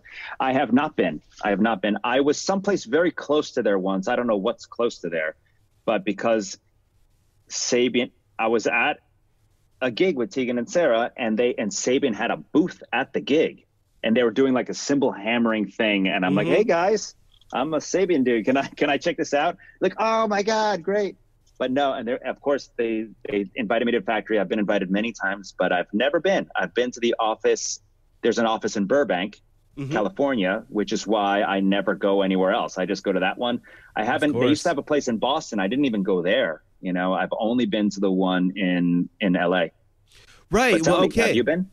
No, I haven't, and I live nearby. I mean, I didn't always live here, but no, it's on my list. Right now is a weird time to go visit anywhere. But I'm curious. Apparently, it's worth doing. But I do also know that people drop in who wouldn't otherwise be in rural New Brunswick. So I'm always curious who is. I've been with Sabian forever, and the invitation has always been out there, and they've always thrown around the idea just come up, and we'll make you some cymbals. Whatever you want, we'll make them from scratch. And I think that actually intimidates me, because I don't want to have the responsibility of designing a ride cymbal. Sure, I just want to pick one that sounds good. I don't want to be in there making it with you. Yeah, you don't want the the Dijonette series or the Omnis or whatever. I don't want the responsibility. Yeah, no, I wouldn't either. If you're in any drum store and you hit enough cymbals, they all start to sound the same. Sure. After about the 100th cymbal, you're like, your ears are ringing. You're like, I don't know. They're all good, I guess. So I imagine if I go to a Sabian factory, like, spend a day here, test everything, we'll hammer anything. I bet about an hour in, I'm like, I'm done. Yeah. Well, it's the funny thing too of the real trashy rides or whatever, which it's kind of like, I don't know, maybe whiskeys or cheeses or something where it's like, you think that it stinks at first, but then you realize that no, that's actually a quality, and this is actually really good. But it is funny in that sense. Like, I do find it especially with jazz rides, where the line between, it's like, it takes an educated ear to even know that, like, like, no, it doesn't sound like garbage. It sounds like if you know how to play it, it sounds great. But it is funny where that you go, like, in the grades of cymbals from like clang to sort of, you got like shimmer and some darkness and expressiveness, and then you've got like the really like ton of character. But I think particularly in that world, when you say that, that's just I suppose where my mind goes. But like just looking at a wall of like really kind of like beat up looking kind of trashy jazz rides that, I mean, you play 5 of them, can you tell the difference? Yeah, what's good about the office in Burbank is the guy there is Chris Stanky, and he's been there for a while. He's great at picking cymbals, and he kind of knows people's personalities too. So you can walk in and he'll say, hey, I want to show you some things. And it's almost like a blind test. He'll just put up some cymbals for you. Say, what do you think of these? And you're like, that's pretty cool. Ooh, I really like this one. This would be cool if it were 19 inches, not 17, whatever. And he keeps on putting up different cymbals that he thinks you might like. And what's cool is you can take them home. You can go play a gig with him and bring them back next week. He's cool with that. So it's really hard to be in a drum room of a Guitar Center and see if you actually want to use these cymbals on a gig. But if you actually play them and then take them home and put them in the studio, A/B them with some of your other cymbals that you love, say, oh, this one isn't as good as my other hi-hats, or this one is blowing away my other hi-hats. Oh my God. And you can really, try them. You can bring them to a gig and say, I thought they were good, but they're really way too dark. I didn't think they were going to, whatever. And then you can bring them back and say, hey, thank you. I kept the splash cymbal and you can have everything else, whatever. and he's totally cool with that. And that's why I guess I haven't been to any of the other Sabian places, because I have that resource. And it's been, since I moved here, it's been so helpful. Yeah. And any tour I have coming up, I go there and I tell him what the style of music is. He's like, oh, cool. So how about we go for this, and this hi-hat, this crash, this ride. And you test it out during the rehearsals and you tell me what you think. And, it's fun to have that resource, Yeah. How did you become a Sabian artist? How did you connect with them? I was going to music school in college, and one of the instructors there, the classical instructors, his name is Keith Aleo. And now he has since become one of the orchestral percussion educators at Zildjian, I believe. But back in the day, he was he played in an orchestra, and he was my classical teacher, and he raved about the Sabian Viennese crash cymbals. And then, but in college, I didn't have an endorsement. I just played the Zildjians that I had in high school. Yeah. And then one of my friends named Jason Sutter, he graduated and got a gig with a rock band, a girl named Juliana Hatfield, and he got an endorsement with Sabian. And so between my friend Jason and my classical percussion teacher Keith, they both said, "Dude, Sabian is just like Zildjian, but they'll return your phone calls." That's what he told me. So I'm like, wow, that sounds great. Well, because it's the family recipe, right? It's family recipe, and he said they're really great with their artists. Write them a letter. So I wrote them a letter. This is old school. I wrote them a handwritten letter, and the guys wrote me back saying, "Hey, thanks for reaching out. We'd love to follow your career. Just if you get any of these things," and they listed like 5 things. If you get into a band that gets signed to a record label, if you go on a tour with any pop artist, if you play on a TV show, or if you get a gig as an instructor at some college or what, I forgot what, it was something like that. They gave me a list of, if you get any of these, let us know, and then we can go ahead with an endorsement for you. And like a day later, I got some tour, and I wrote them back saying, hey, good news, I got a tour. They're like, cool, let's pick out a set of cymbals for you. And they sent me some. I was still living in Miami at the time. And so they mailed them to you? They mailed them to me in a box, and that was 1997. So I've been with them, I think, since then. Wow. Yeah. And what's funny is there are so many great cymbal companies out there, and all of my friends play Zildjians, Paistis, Istanbuls. They're all great.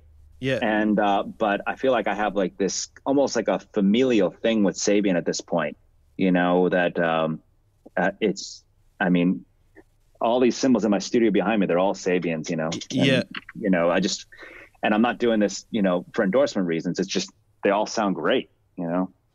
Yeah, they do have some great ones. It's funny. I was talking to somebody about this recently, how especially here, a lot of the cymbals that you tend to see growing up, I mean, it would be similar to like PV amps in a way, where you tend to see a lot of the budget models, and you don't realize kind of the extent of what they do. Yeah. Yeah, interesting, and I understand that they're also quite artist friendly. Yeah, Dave Elitch is also a Sabian guy. He is. Yeah, and Dave's a good friend of mine. Have you spoken with him? You did a lesson with him. You said. I did do a lesson with him. Yeah, when I went to LA. Yeah, it was quite an experience, man. I had never been before, just to LA in general, and I did a bunch of stuff. No, I really love Dave. And I met him at a Vic Firth dinner party one night, and we sat next to each other, and we were talking about, you know, speed metal drumming or something. And I'm thinking, I find this guy very interesting, and I guess I was insecure. I'm like, I wonder if he thinks I'm like a drummer who can't play at all. Or, does he like me? Or if he's, you know, if we're friends. I can't tell if we're friends or not. And then I think we grabbed the taco. We talked about like, you know, documentaries and books and everything. And then I realized, we connect in so many different levels. I think he's a fantastic human being, and very smart, very dedicated to his approach to drumming, which I think is great. And also he's really kind of helped me get out of a few ruts, you know, drumming wise, even because, you know, I love to practice. I love to self-analyze and tear my own technique apart and put it back together again. But sometimes even I need to ask someone like, hey man, what do you do with your left foot on this? Or, you know, what's going on with this? Or, you know, what about this fill? Is this a stupid fill or is this a cool fill? And he's one of those guys who has like black and white opinions about a lot of things. So It's very good. You know, it's not wishy-washy. He'll tell you, this is cool, that's lame. And I'm like, cool, good to know. Well, that's what I found. And it was like, you know, I was intimidated to begin with walking in there. But also, he doesn't pull punches. Like he will, but he will be kind about it in the sense like he was nice to me for sure. But it's like, if something you're doing sucks, like he's going to let you know. I know it was certainly nice for me as somebody, like I specifically was looking for help with like I had, you know, knee problems and wrist problems and those sorts of things. So I know I have not kept on top of it as much as I could have, but pretty eye-opening. But also just to hear him talk about, because I asked him kind of how he developed his approach, and he's like, you know, well, I would take lessons from this guy, and he would show me some stuff, and I'd be like, no, that like that's bullshit, but this is cool. And it's like, for some, I am not analytically minded in that way. So I tend to just take all of those things at face value. I just found it so like, it was like, that was a light bulb in itself, that somebody could look at, you know, somebody's technical approach and say like, you know, I agree with this part of it, but not that part of it. I suppose I'm someone who's always looking, or was always looking for somebody to show you the right way to do it, or accept whatever you're shown as like this is the correct way to do it, whatever you think is wrong. Yeah, I mean, for me, I am one of those people who's a bit skeptical when it comes to anyone claiming that they have the answer. I have the answer to this, because I believe that the world has shown that there's just too many ways to do something, and a lot of them work. If there was only one way to swing a bat, everyone would do it that way. But then you watch a baseball game and everyone's swinging the bat slightly differently. You're like, baseball's been around for so long now. Haven't they figured out what the perfect swing is? But then another guy does another way, another guy does it another way. It's like, it's so odd to me, that they're still trying to, there's still divisiveness in the mechanics of this. And I feel like drums, forget about it. You could talk to like 100 quote unquote esteemed drum educators, and they'll all play differently, and they'll all hold the sticks differently, hit differently, phrase differently. And I think it's cool that they do. I only think it's weird when they say that my way is the only way and those ways are not the way, because I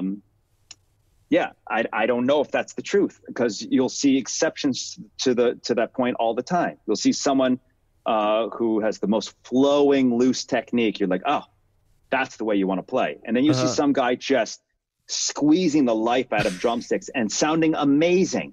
And you're like, well, he's onto something too. It's just, I mean, when it comes to technique, I draw the line at things like pain, injury, and whatever is holding you back from expressing yourself. If you're experiencing pain, injury, or you cannot express yourself because of your technique, then you need to change things. But if you have some weird way of doing something that it's still working for you, I think that's fantastic. And what's great about Dave is really black and white. Yep. But he also understands that element, because I'll ask him this, and he'll say, well, I feel this way. I'm like, well, what about Steve Jordan? How come he does that? He goes, well, Steve's amazing, and that's awesome. And he's like, he's Steve Jordan, and he's allowed to do that. And I'm like, exactly. If you are reached a certain level doing something a certain way, that guy doesn't have to relearn how to play the bass drum or relearn how to play a rim shot. No, he's fine. Cool. Yeah. He's fine. He's doing fine. But it's the people that are experiencing pain or discomfort, or they're struggling, where someone like Dave can come in and really say, I've got a lot of research and a lot of years that's going to help you, with your problems.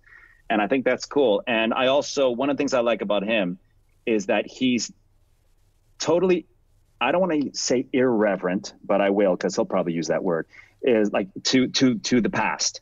He doesn't care what people did in 1940, because he understands that it's a different ball game now, that drums are tuned differently. They're not tight and bouncy anymore. They're thuddy, and they're bigger. And he understands that people hit harder than they used to. It's so much louder. And music has changed. Yeah. So, I mean, if you see some old video of Papa Joe Jones playing, it's amazing. He looks incredible. His technique's incredible. But you're also like, that's an entirely different style of music and different setup and different everything. Nobody plays that way anymore. You can't say, I want that technique, because that technique doesn't exist now. Or it's not going to be usable in any gig that you are going to get. Yeah. So, so I think you have to realize that you might want to go study what the stroke that someone used in 1908. And that's cool, but I'm not sure if that's going to work now. It's like that's what we were saying before with curriculum of music conservatories. Are we studying the history, the classical history of your instrument, or are we studying what it takes to work today? Yeah. And they're two different things. And if you could do both, that would be great. But if you have a limited amount of time and resources, it might behoove you to focus more on what is a working drummer using today, Yeah, absolutely. 100%. Yeah, it is interesting. I found him, I found that surprised me too when I went to see him. That irreverence.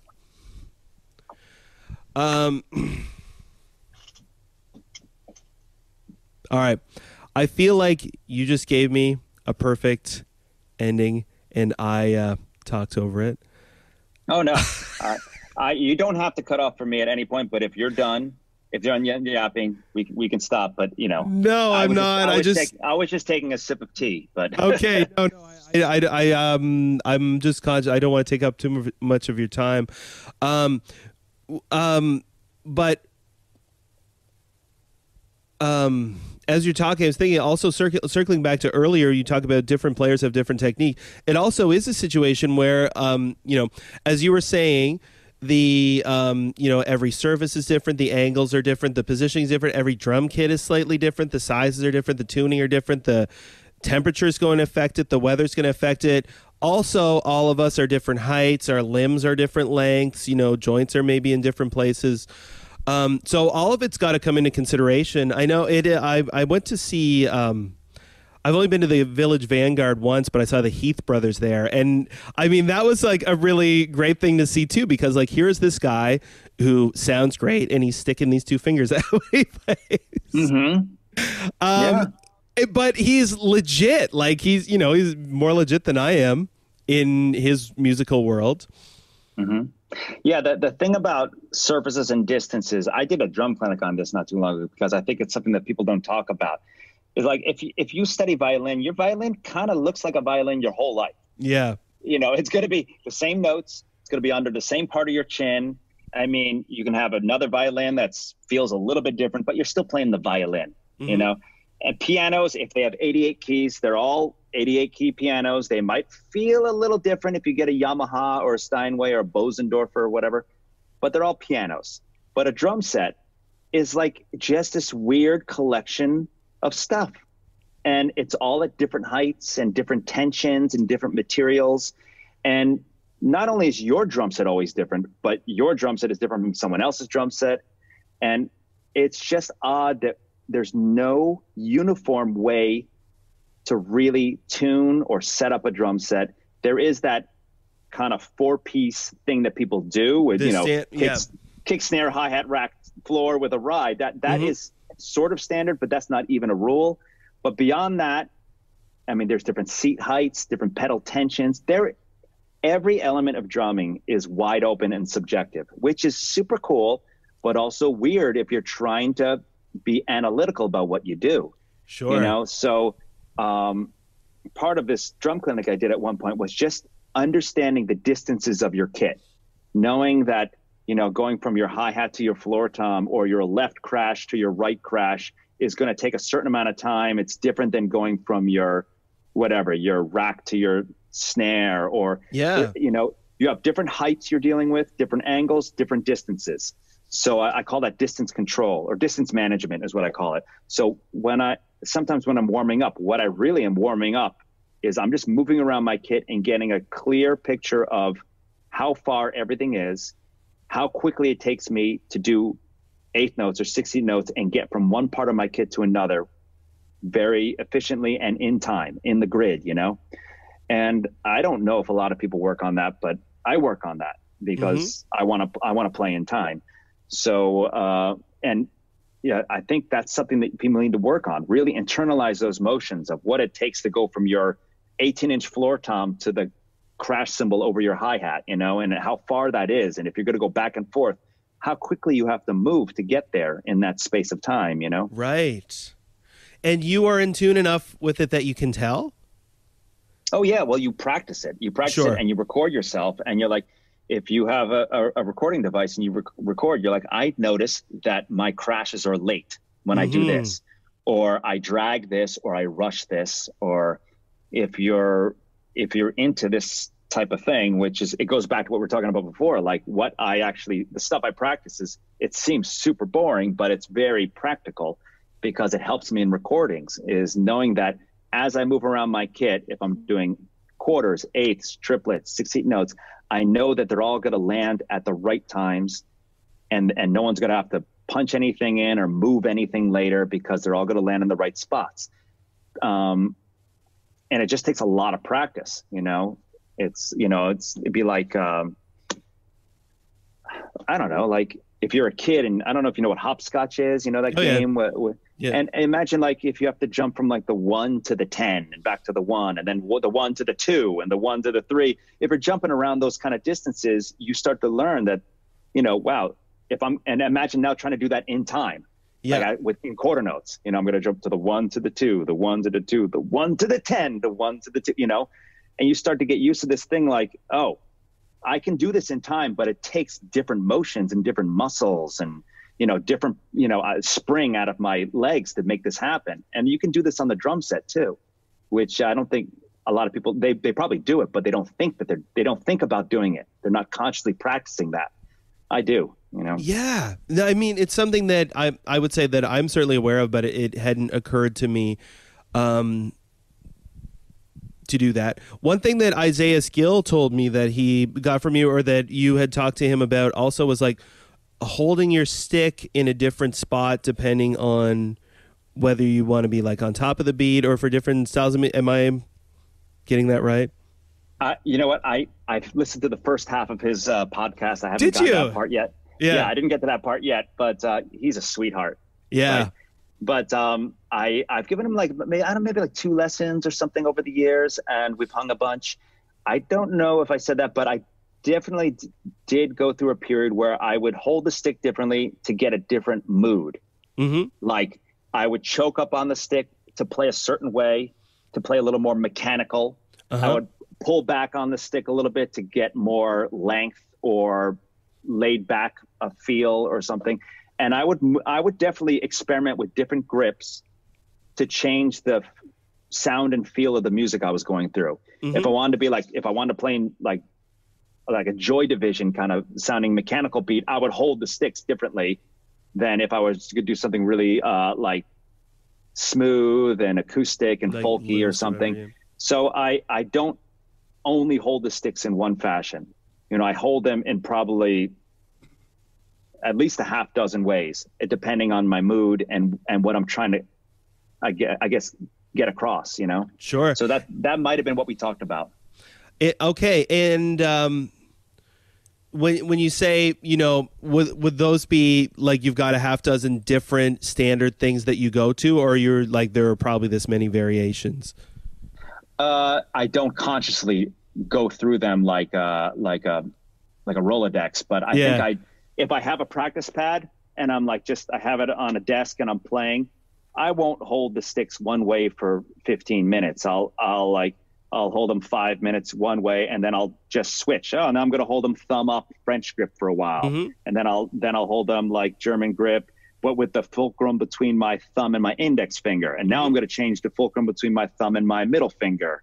You know, just the different fulcrums, and I'll hold it more toward the tips of my fingers, and then I'll hold them more toward the second digit of my finger, and I'll choke really far back sometimes where I'm barely holding on to the butt ends of the sticks. Yep. I play traditional and matched, so I'll just go through all that, not really thinking much about it, just trying to get my hands comfortable with the sticks, like as if I were like some kind of, you know, Bruce Lee with nunchucks or something, just trying to get comfortable and not really thinking about it too much. Yeah. Just making sure that whatever I can do with one grip, I can also do with another grip.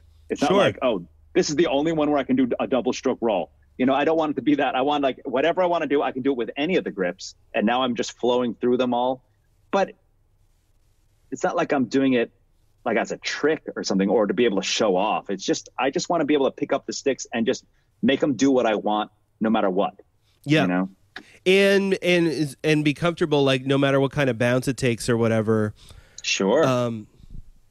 In fact, that's something I've been working on lately, is getting more of, a long time ago, I was really into the whole molar thing and these huge motions and very big, like almost bullwhip looking motions, like lifting from the elbows. And I still like that.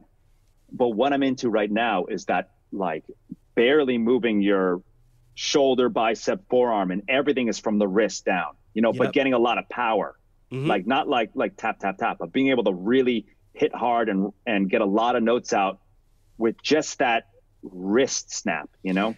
And is that, go ahead. So I was going to say, is that force, or is it like totally like Zen physics? I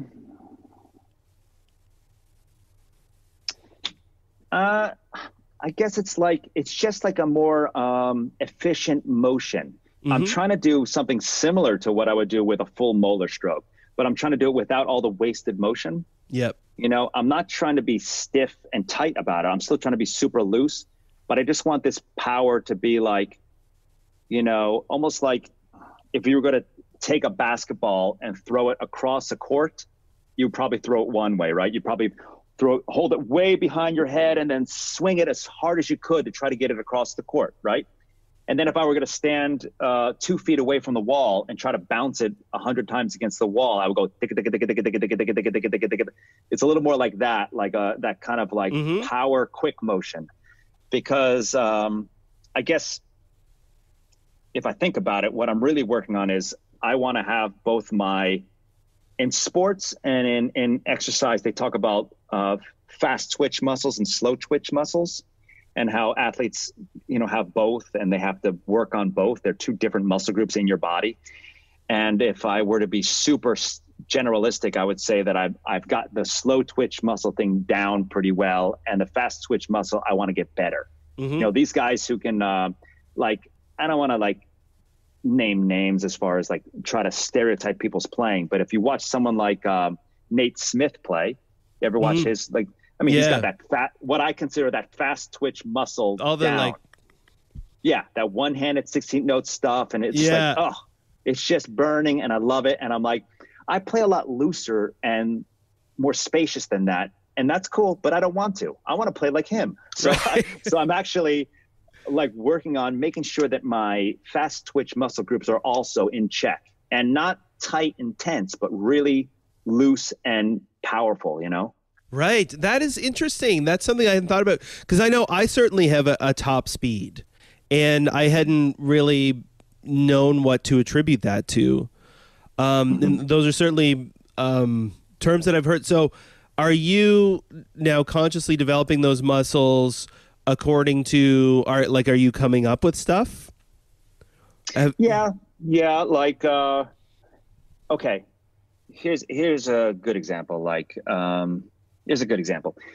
So I love Tony Williams. I've said it before. I love all that fast ride cymbal stuff he used to do with the Miles Davis Quintet. If you don't play up-tempo jazz for quite a while, and then you sit down to do it, it feels like you're running through quicksand. It's just like, oh my God. It's got to be so controlled. It's just like, I don't know, if you play if you're in Rage Against the Machine for a year, and then you go sit in at a hotel at a jazz gig, and you try to play, you know, something like Cherokee, you're going to die. Yeah.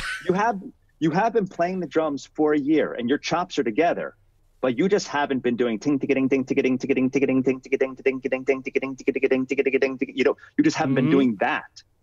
So although your chops are together and you're just raging, you know, you just can't do that anymore because you haven't been doing that muscle group. In your wrist and your fingers and your hands, and controlling that bounce. So then you can sit around and just work on that only. You know, ting ting ting ting ticketing ting ting ting ting ticketing ticketing ting ticketing ting ticketing ticketing ticketing ticketing, to the point where that is so easy for you, and you can crank up the speed. It could take hours, it could take days, it could take weeks, who knows, depending on your ability. But you can work on that, and you just see it happen like right before your eyes. You're like, oh my God, it's coming together. Yeah, like magic. This is amazing. Like I couldn't get past 140, and now I'm at 180. This is great, you know? And so I think that can happen with all sorts of beats and rhythms that you're working on. You just have to actually sit down and dedicate yourself to it. And why I bring up the jazz ride thing is because I think we all know that part of getting that together is being loose, you know, and not being super stiff and forcing those bounces out, but actually going ting ticketing ticketing and like controlling the bounce. And I think if there's some other things you want to work on, like say you want to work on up-tempo drum and bass, or a fast James Gadson kind of one-handed 16th note groove, I believe you have to work on it with the same idea and not try to just muscle it out and say, I can only get to 98 BPM. You know, really like say, okay, I can get it to 98 BPM. Now let me relax even more. Let me let me get my let me figure out what's going on in my forearm. Let me figure out what's going on my wrist and my fingers. And then, now I'm up to 100. Now I'm up to 104. Try it again the next day. Now I'm up to 106. And you start to see like you're developing the right motions, muscles, and bounce control to play that rhythm like you would another rhythm. And what's weird about the drum set is that they're all different animals. Like to be able to play a fast up-tempo swing is different than being able to play a fast 16th note thing on a closed hi-hat. You know, it's a different motion. You're reaching, you're crossing. It's different. You know, and I think these are all things to work on if you want to. And this is kind of what I'm fascinated with right now, is just being able to power out a bunch of fast notes, but without tension, with very loose, tension-free style drumming, but be able to power that stuff out and not weak, but actually getting volume and force out of it, you know? Yeah. So, if I may, how are you, what are you doing to develop that? Like, are you practicing it slowly? Are you like stopping when you feel tension? Is it all of it? Do you want to divulge this stuff? Oh man, it's so many things. But let's see. If I told you all the things I'm working on right now, this would take hours. I'll just try to divulge some epiphanies. Here's one. Okay, I have a feeling that if you're a right-handed drummer, I have a feeling that your right hand is more developed than your left. That's obvious. Everyone knows that. Everyone knows that already. But how developed is it? It's not just it can play faster. That's not what I'm talking about. I'm talking about in all ways, it's probably better.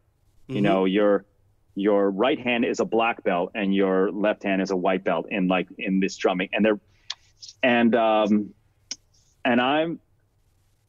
that's because so much of the stuff we practice, your right hand is being asked to do so much more than your left hand. So if your right hand is going like ting ting ta ting ting ta ting ting ta ting ting ta ting ting ta ting ting, your left hand's going boom, psh, psh, psh, you know, it's just it doesn't have the chance to catch up ever. Yeah. And then we go on these practice pads and we come up with rudiments, whatever. But I think it's not the same as being on the drum set and doing this stuff. So I'm not saying that you have to be Simon Phillips and do everything ambidextrously, but for instance, one thing I like to do is to play like Latin cowbell patterns, right? I'll play like, you know, ting, ting, ta ting, ting, ta ting, ta ting, ta ting, ting, ta ting, ting, ta ting, ta ting. Okay. And maybe fill in the ghost notes with your left hand. That's the Mozambique cowbell pattern, right? Mm-hmm. But now, right hand on the rack tom, left hand on the snare, playing ghosts, right? So it's not a cowbell pattern. Now you're playing it on the tom. Cool. Switch your hands and do it. Left hand lead. It's going to feel like a train wreck at first. You know, just first doing the accents with your left hand and doing ghost notes with your right hand is already a little weird. Yep. Right. And then also you'll start to realize, wow, it's not nearly as accurate. It's not going ta-ting, ta-ting. It's going da ba ba ba da da, all those doubles. So, and then another thing you'll notice is, God, the tone isn't even the same. My right hand is big and open, and my left hand, when I play it on a rack tom, because the rack tom is, when you play it this way, it's much less forgiving than a cowbell. You're like, wow, I'm not even getting a good tone out of the drum when I do this. So I'll take a beat like that and I'll play like one bar with my right hand up on the rack and my left hand playing ghosts, and I'll switch it back and forth. So ding ding ding ding ding ding ding ding ding ding ding ding ding, switch left hand ding ding ding ding ding ding ding ding ding, switch ding ding, back and forth until they sound the same. And that way I know that I'm getting a similar technique out of both hands. I'm getting a similar tone. One of my hands isn't loose and one of my hands isn't super tight and pinching the sticks. You know, like if you go back and forth that way on a very unforgiving sound, like an open snare or a rack tom, you'll start to hear that. So for me, one thing that's helped a lot is getting a lot of notes that come out of things like rack toms and floor toms. You know, you get a lot of bounce out of cymbals. You don't get a lot of bounce out of a rack tom or floor tom. So a lot of my exercises involve moving around and getting a lot of notes that come out of my floor tom and my rack tom. And that's really helping me pull the notes out, you know, still keeping my hands very low. I'm not swinging like for the fences. My arms are kind of low, but I'm pulling a lot of notes and a lot of volume out now. That's one thing I like to do. Wild. I mean, probably have, I don't know, 4 dozen other things, but that's just one that popped into my head that I like to do. Yeah. So what does a typical, like, now that you're not touring, you presumably have a lot more time to practice. How many minutes or hours a day would you currently be practicing? So my main gig right now is I have an 8-year-old son and I take care of him.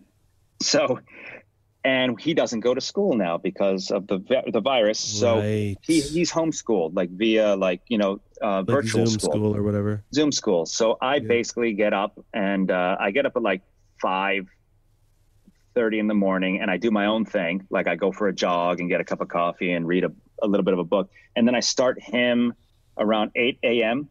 with breakfast and school. And then he goes from 8 to 1:30 every day. And I kind of hang out with him so he can have lunch and I can correct his math or something.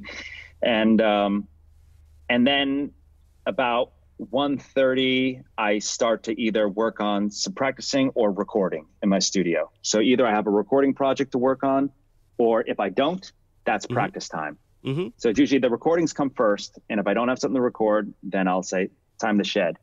And the things I've been working on lately, I set up it's not here today. I packed it up, but I set up a bebop kit 2 weeks ago, like just 12, 14, 18, wide open, cranked.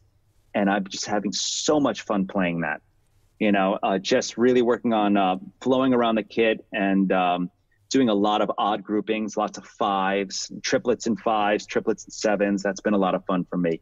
I also, I love working on triplets right now. I'm really into the second partial of the triplet, that whole vibe, like really, really getting good with that, being able to hear it and play it everywhere. But what other things am I working on? I do this exercise now where I'll sit and, where I'm talking to you right now is my computer, and I'll sit there and either use Logic or Ableton, and I'll just program a groove for like 15 minutes, and then I'll play to that groove. And I don't use a click track. I use a click track to program it, but I think as drummers, we're so used to practicing with click tracks. I love practicing click tracks, right? But what if we just program a bass line, and then we play with the bass line for an hour? It's kind of fun because it's a little more realistic and it's a little more like what you'd be hearing on a stage. So I'll just practice. I'll come up with some bass line and I'll play along with it, or I'll warm up to it, or I'll even solo on top of it, and it's a little more fun than soloing on top of quarter note clicks, Sure. That's something I've been doing lately. And if you're using Ableton or MIDI, you could speed it up and slow it down. So I'll just do this at 98 for now. And then I'm going to go up to 108 and the same thing and see how it feels and see how your groupings feel really horrible at different BPMs. Maybe you're amazing at playing 6 tuplets at 1 BPM. And then at another BPM, it just falls apart and you can't find beat 1. So you're like, I got to get better at playing 5s in triplets and groups of 5s at this tempo because I start to lose beat 1, So you start to find all these weaknesses.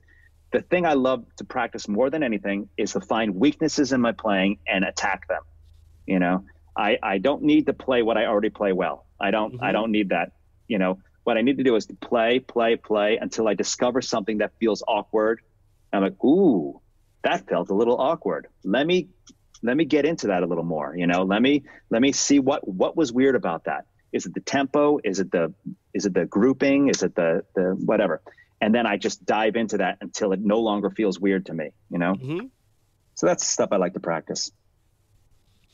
So when you say triplets in 5s and 7s, what do you mean specifically? Okay, yeah. So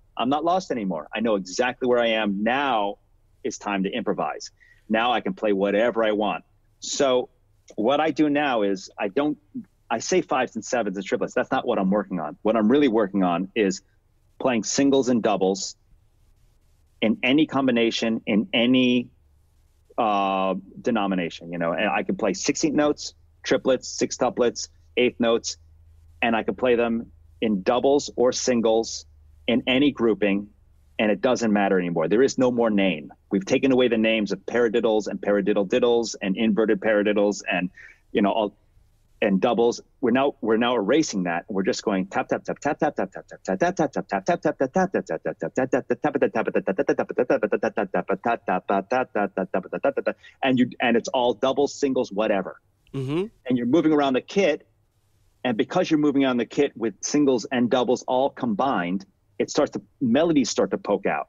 Like, oh, that's not a lick. That's a melody that's coming out of the kit now, because I'm playing right, left, left, right, left, left.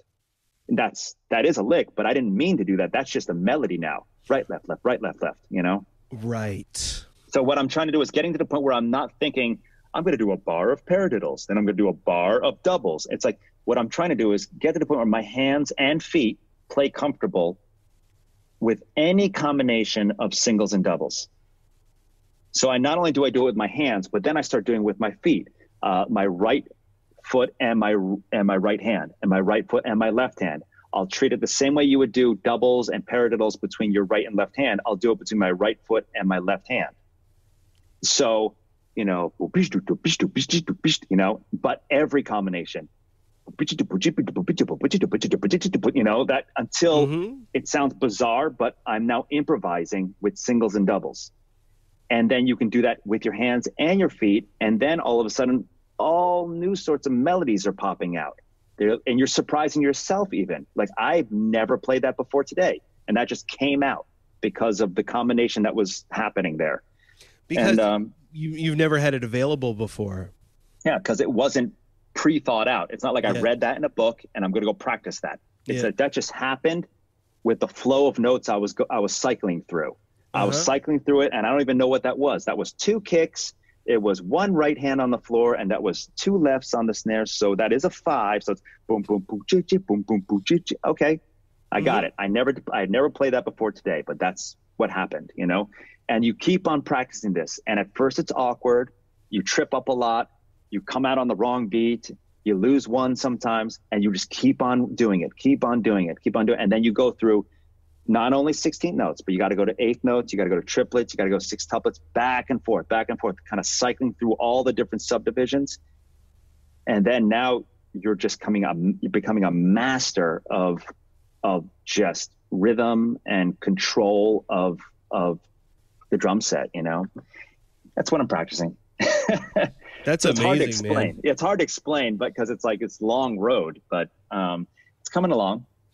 It's coming along. Man, the discipline and dedication that you've got to have just to what motivates you to keep going? I definitely love the drums. Like it's that kind of thing where if a great uncle passed away and gave me, 17 castles and I never had to work another day in my life, I would still do this. I would still do exactly this, I really love drums. I love playing them. I love practicing them. I love playing with other people. I love doing all sorts of gigs, bar gigs, coffee shop gigs, tours. I love it all. So that hasn't gone away, surprisingly, over all these years. I've never gotten that whole jaded thing where I'm like, fuck the music business. This sucks. I still love drums so much. And it's very gratifying for me to sit down for an hour and a half or 2 hours on the drums and then walk away with an improvement, any type of improvement, it's, and so there's that. And then there's another thing that motivates me is other great drummers. I see other great drummers, and fortunately, a lot of them are my friends now, which is even cooler. And you I are see in them. one of the global centers. Yeah, and then it just goes to show how cool drummers are. That someone I thought would be like a legend and wouldn't even talk to me is now we text each other stupid jokes. So it's kind of cool to reach that level, but also what they do inspires me. It could be a completely different style of drumming from what I do, but I love what they do. So then I'm like, wow, if I can take just 10% of what he's doing and add it to my arsenal, that's going to be great. I don't have to sound like him. I just want to take his touch, or I want to take his phrasing, or I want to take whatever thing that really sparkles about one of my friends drumming. I want to take just a little, just pinch off a little bit of that and put it in my little bag. And that's good enough for me. I don't want to be a clone of that guy. I just love the way that guy plays shuffles, or I love the way that guy, plays these fills and never hits the crash on beat 1. That's so hip. I'm not going to do that either anymore. Something like that. I just steal something from all my friends all the time. And and it's, I guess it's surrounding yourself with really great inspirational drummers helps me a lot. I don't know what else. I still think I have a lot of room to grow and a lot to give back. Like, not only do I think I could be a lot better of a drummer, and I still feel like I have 10, 20 years ahead of me in my career. I also feel like at a certain point, I want to turn this around and just start pouring it back at other drummers. But I really want to have stuff together, so I have a lot to give. And I don't want to have half-baked concepts. I want to have like fully baked concepts that I can give back to people and say, look, it took me a long time to get this together, and I can show you how I got that together now. You know, it's not like, I'm working on this thing and I can't really do it that well, but let me show it to you. You know, I don't want to do that. I want to have a lot of things, a lot of interests. I want to have them so well cooked that I can now give it back to people that are in their teens or 20s or 30s and say, look, take this and run with it, you know? Well, it also is, you know, I think part of that too is like part of mastering it is understanding the context and like why, you know, it's one thing to be like, here, you should work on this because it's probably good. But like, I've developed this thing. I know it. Here is why you should do it, or, you know, why you could do it. You know, I think it's just that's a more holistic view of. I do teach a decent amount of drum lessons, and a lot of my lessons are, I don't really teach a curriculum, not yet at least. But what I really like to do is more like, you know, drum whisperer kind of teaching, which is someone comes over and we just chill for like 10 minutes and we talk about stuff. And then I ask them, so what are you working on? Or what are you having a hard time with? You know, and it could be, we can talk about psychology or emotion, or we can talk about a left hand issue or whatever. And I really want to spend the rest of the hour coming up with things that are going to help you, you know, break through that hurdle that you're having. Either, you know, what are you practicing, or what gig are you auditioning for, or what gig are you doing right now, or what thing are you having a hard time with, or what are you really interested in? And let's work on that. And I really think that I'm pretty good at coming up with exercises on the spot to help people with whatever their problem is. Oh, you're having a problem with that? Try this. You're having a problem with that? Try this. You know, and I like doing that. But by doing that for enough time, I realized maybe I should write this stuff down, because maybe a lot of people are having the same issues. I used to just come up with like an exercise for one of my students and say, you're having this issue, work on that. You're having this issue, work on that. And then it was actually by the suggestion of one of my students who said, hey man, you should write all this stuff down. This is gold. And I'm like, no, it's just for you. He's like, but man, I bet all the other guys have the same question. They just haven't asked it. And I'm like, yeah, I guess. So then I started making PDFs of all this stuff that I show different people. But yeah, again, it's like you said, I want to make sure that it works. It works for me and it works for other people, and it would work for their, you know, their futures. You know, if they worked on this stuff, it would actually have a reason in their playing. You know, it would actually make their playing better, not just some exercise. We're filled with exercises. I think like exercises that have a like an end goal, you know, I like those better. Well, I mean, I would have to agree. But this also makes me wonder. So part of it is the, perhaps you wouldn't think to write it down because you're like, well, this is just obvious. This is just what you would do. But it's obvious to you because it's like, it's your own, brain and approach. But I'm also curious. So when you are practicing, is it all totally like based on analysis of your own playing? Are you working on, do you work on exercises that you've gotten somewhere, or is it all completely at this point about like, what are the weak spots? How can I get at them? What am I interested in? What am I motivated by? Or is it everything? It's everything, but yeah, it's everything because it's what you said. I'm looking for weaknesses in my playing, but I can find that out through someone else's book or someone else's DVD or something. I don't know if you know a drummer named Carter McLean. I don't. Okay, he's a drummer out of New York, and I was in New York one day, and we got a cup of coffee, and we're just talking about drums like drummers do, And he was just showing me this little exercise he does with doubles, and just playing right, left, left, but putting the accents all over the place. Like, not just on a downbeat, but putting them all over the place in groups of 5s and 7s. I'm like, I've never done that. It sounds so simple, but I've never done that. So I started working on it, and I'm like, and I went home and I just started working on every permutation you can think of that. I think I called him up like a month later saying, I got it. I got this, and I can do it backwards, and I can do it with the left hand lead. I could do it in triplets. He goes, dude, I'm not even doing that. I just do it just regular. I'm like, but I just got fixated with the idea that I couldn't do this. It seems so simple, but it's not like I couldn't do it. It's like I never thought of doing this before. So, and I just went home with this like excitement to go practice it. And so that happens. It happens from friends. It happens from seeing someone play. It happens from them.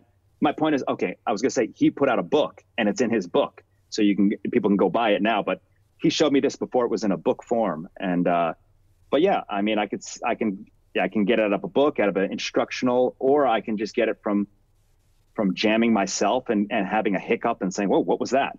What was that weird flub I just did, Or it can happen from watching a drummer and saying, well, I'm not getting everything he's doing, but I've noticed some tendencies. He groups things this way, or he's doing this cool thing.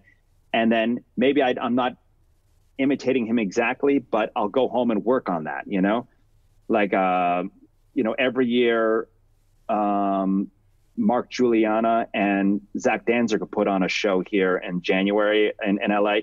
And I go out and see, they've done it like 4 or 5 years in a row. And I go hang out at that. And I watch them, and I might not get every single note that they're playing every night, but I go and I take all those concepts and I practice for a month straight, So it's like, you don't have to really get things note for note sometimes if you're just taking home, the idea of what they're trying to do. Like, I like what they're doing. I like this kind of thing that they're doing. And you go work on your own version of that, And ultimately it has to function in your own life anyway. I mean, it's like the thing you're talking about before, which your 20s, sure, you can copy people, but at a certain point, it's like you have to be developing your thing. So you're ultimately, even when it's inspired by, or you're taking little bits of inspiration or pieces of things that people are doing, it's still, all it can do is inform what you're already doing. Like, have you ever gone to see like a stand-up comedy show? Yeah. Like live ever? I mean, imagine if like 5 guys come out and they all look exactly the same and they all sound exactly the same, and each one does a set, and they're different jokes, but they all have the same outfit on and the same like rhythm and the same topics. And you're like, after the first one and the first 2, you're like, wow, are all 5 guys going to sound this way? I mean, I love Louis C.K. Do I need to see 5 Louis C.K.s in one night? I don't know if that, it's the variety that you want to see when you go see a live stand-up comedy thing. The opener was different than the closer. So I think that idea of like really, really honing in on who you are and what you do. And I think comedians have to do that because they're so naked up there. They really, really have to do something to set themselves apart, which is be yourself, Yeah. And be a heightened version of yourself is what they learn how to do. And I think drummers can learn from that. They can say, I could try to be a copy of these 3 dudes, or I can just try to find who I am and try to be like the heightened, version of that, like the very well rehearsed, very well practiced, excellent version of that person might be better than a half-assed version of these other 3 dudes, They're already doing it, and they're already doing it better. And you're right. It's like by the time you get to the 5th one, it's like, shoot me, I don't need more of this. Seriously. I did also, just as a point of curiosity, I did a workshop. It was called Red Nose Clown once. But the entire idea is that laughter is involuntary. So it was a theater guy, my friend who's like an actor and a theater guy was hosting this thing. But this guy had studied it in France with, I don't remember the teacher's name, but he's like developed this method. And so you actually do like wear a red clown nose for part of it. But it's about improvisation. And yeah, the idea is that a laugh is like, it's kind of an expression of surprise. It can't be like it can't be forced. It can't be really drawn out. It has to catch people honestly. And so the whole thing was like, here's a scenario. and you have to create a laugh like within the constraints of it. And it was fun. Kept getting caught up in what he called the idiot laugh, which is like you're just like giggling because you're nervous. But it was funny because it is exactly that. I know the first time I saw a stand-up show, I was really struck by that, which is like they are so naked up there. Like the show is this guy talking into a microphone. Like that's all. If he decides that he can't hack it, like there's just no show. If he, stumbles for whatever reason, it's no one's come to save him. But I think like inspiration is the same, and that is also why the copycat thing doesn't work. And it's so interesting what you're saying, because I think also it's like it passes through somebody else is going to put it through their own filter, and so inevitably it's going to not be what you would come up with, but that's what makes it interesting. I don't know. It's funny. It's like because the compulsion to copy can be so strong because it feels like a safety thing. But and also it feels like that guy's really good. He must have the answers. Yeah. Those must be the right answers. Well, he's really good and he has some answers. Yeah. But those aren't the answers. No, he has his answers. It's like you might see a fantastic drummer play and you're like, he's flawless. He's the way you have to play. He's flawless. He's not the way you have to play though. It's, you can play some other way and also be flawless, Yeah. I have a few guys who are like my top 5 or top 10 drummers, and they all play differently. And that's what's cool. Like, it's not like I love one guy and 8 other guys that sound like that guy. It's like, I like that guy and I like this other guy who sounds totally different. But it's something about the genuine approach to drumming and their masterful approach to drumming that I love. And it has nothing to do with how they sound compared to someone else. Comparison is terrible, Yeah. Who, I'm curious now, who would be in your top 5 or top 10? Well, there's the obvious choices. I mean, I will never not like John Bonham. Agreed. John Bonham he wrote the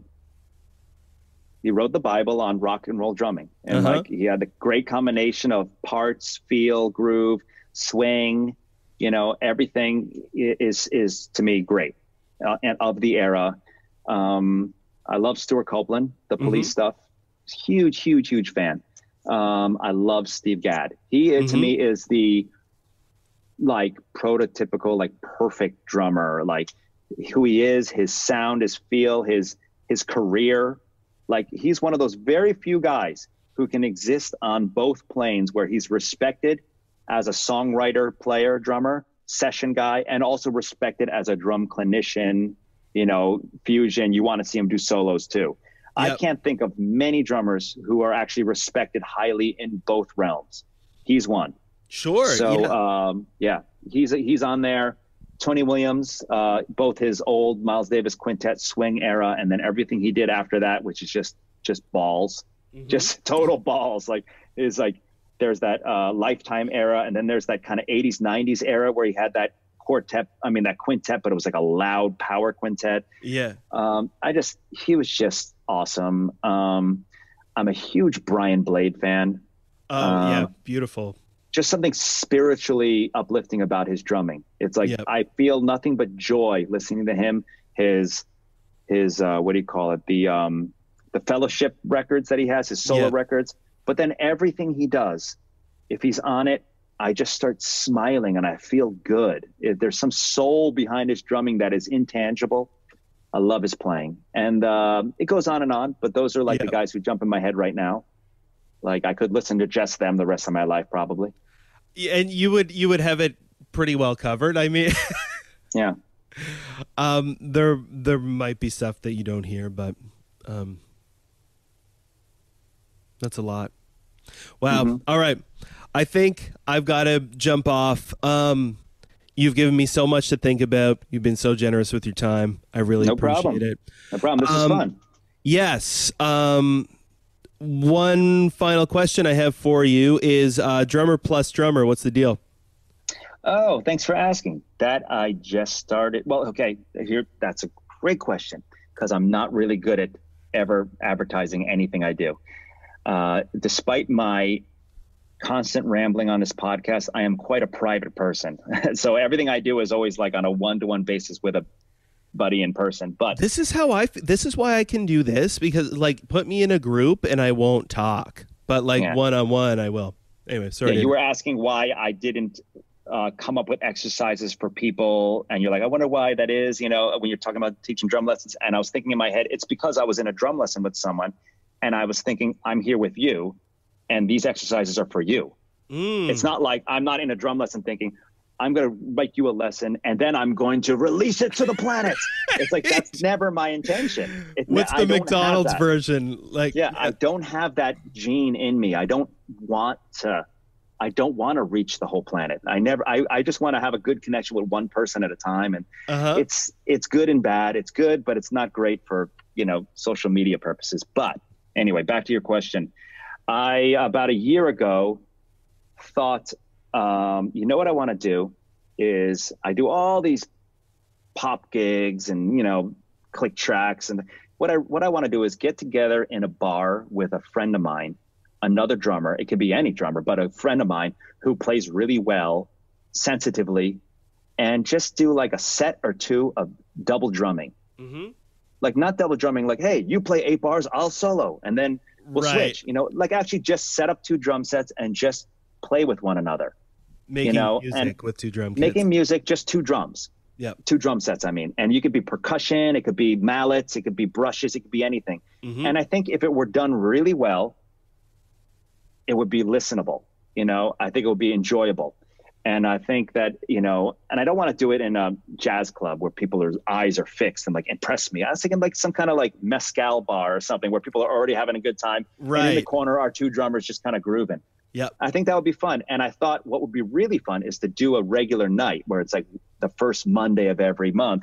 And then if a friend of mine were in LA on tour, he could come by and I could say, great, the drummer for so-and-so is in town and he's going to do this Monday. And it'd be a rotating cast, of me with this guy, this guy from London, this guy from New York, this guy from whatever Portland is in. Yep. And so every month would be different. And I think it would be fun for me. It'd be fun for the other drummers because maybe we can open up the last set and have anyone sit in, so other drummers can come out and we can all kind of do this thing together.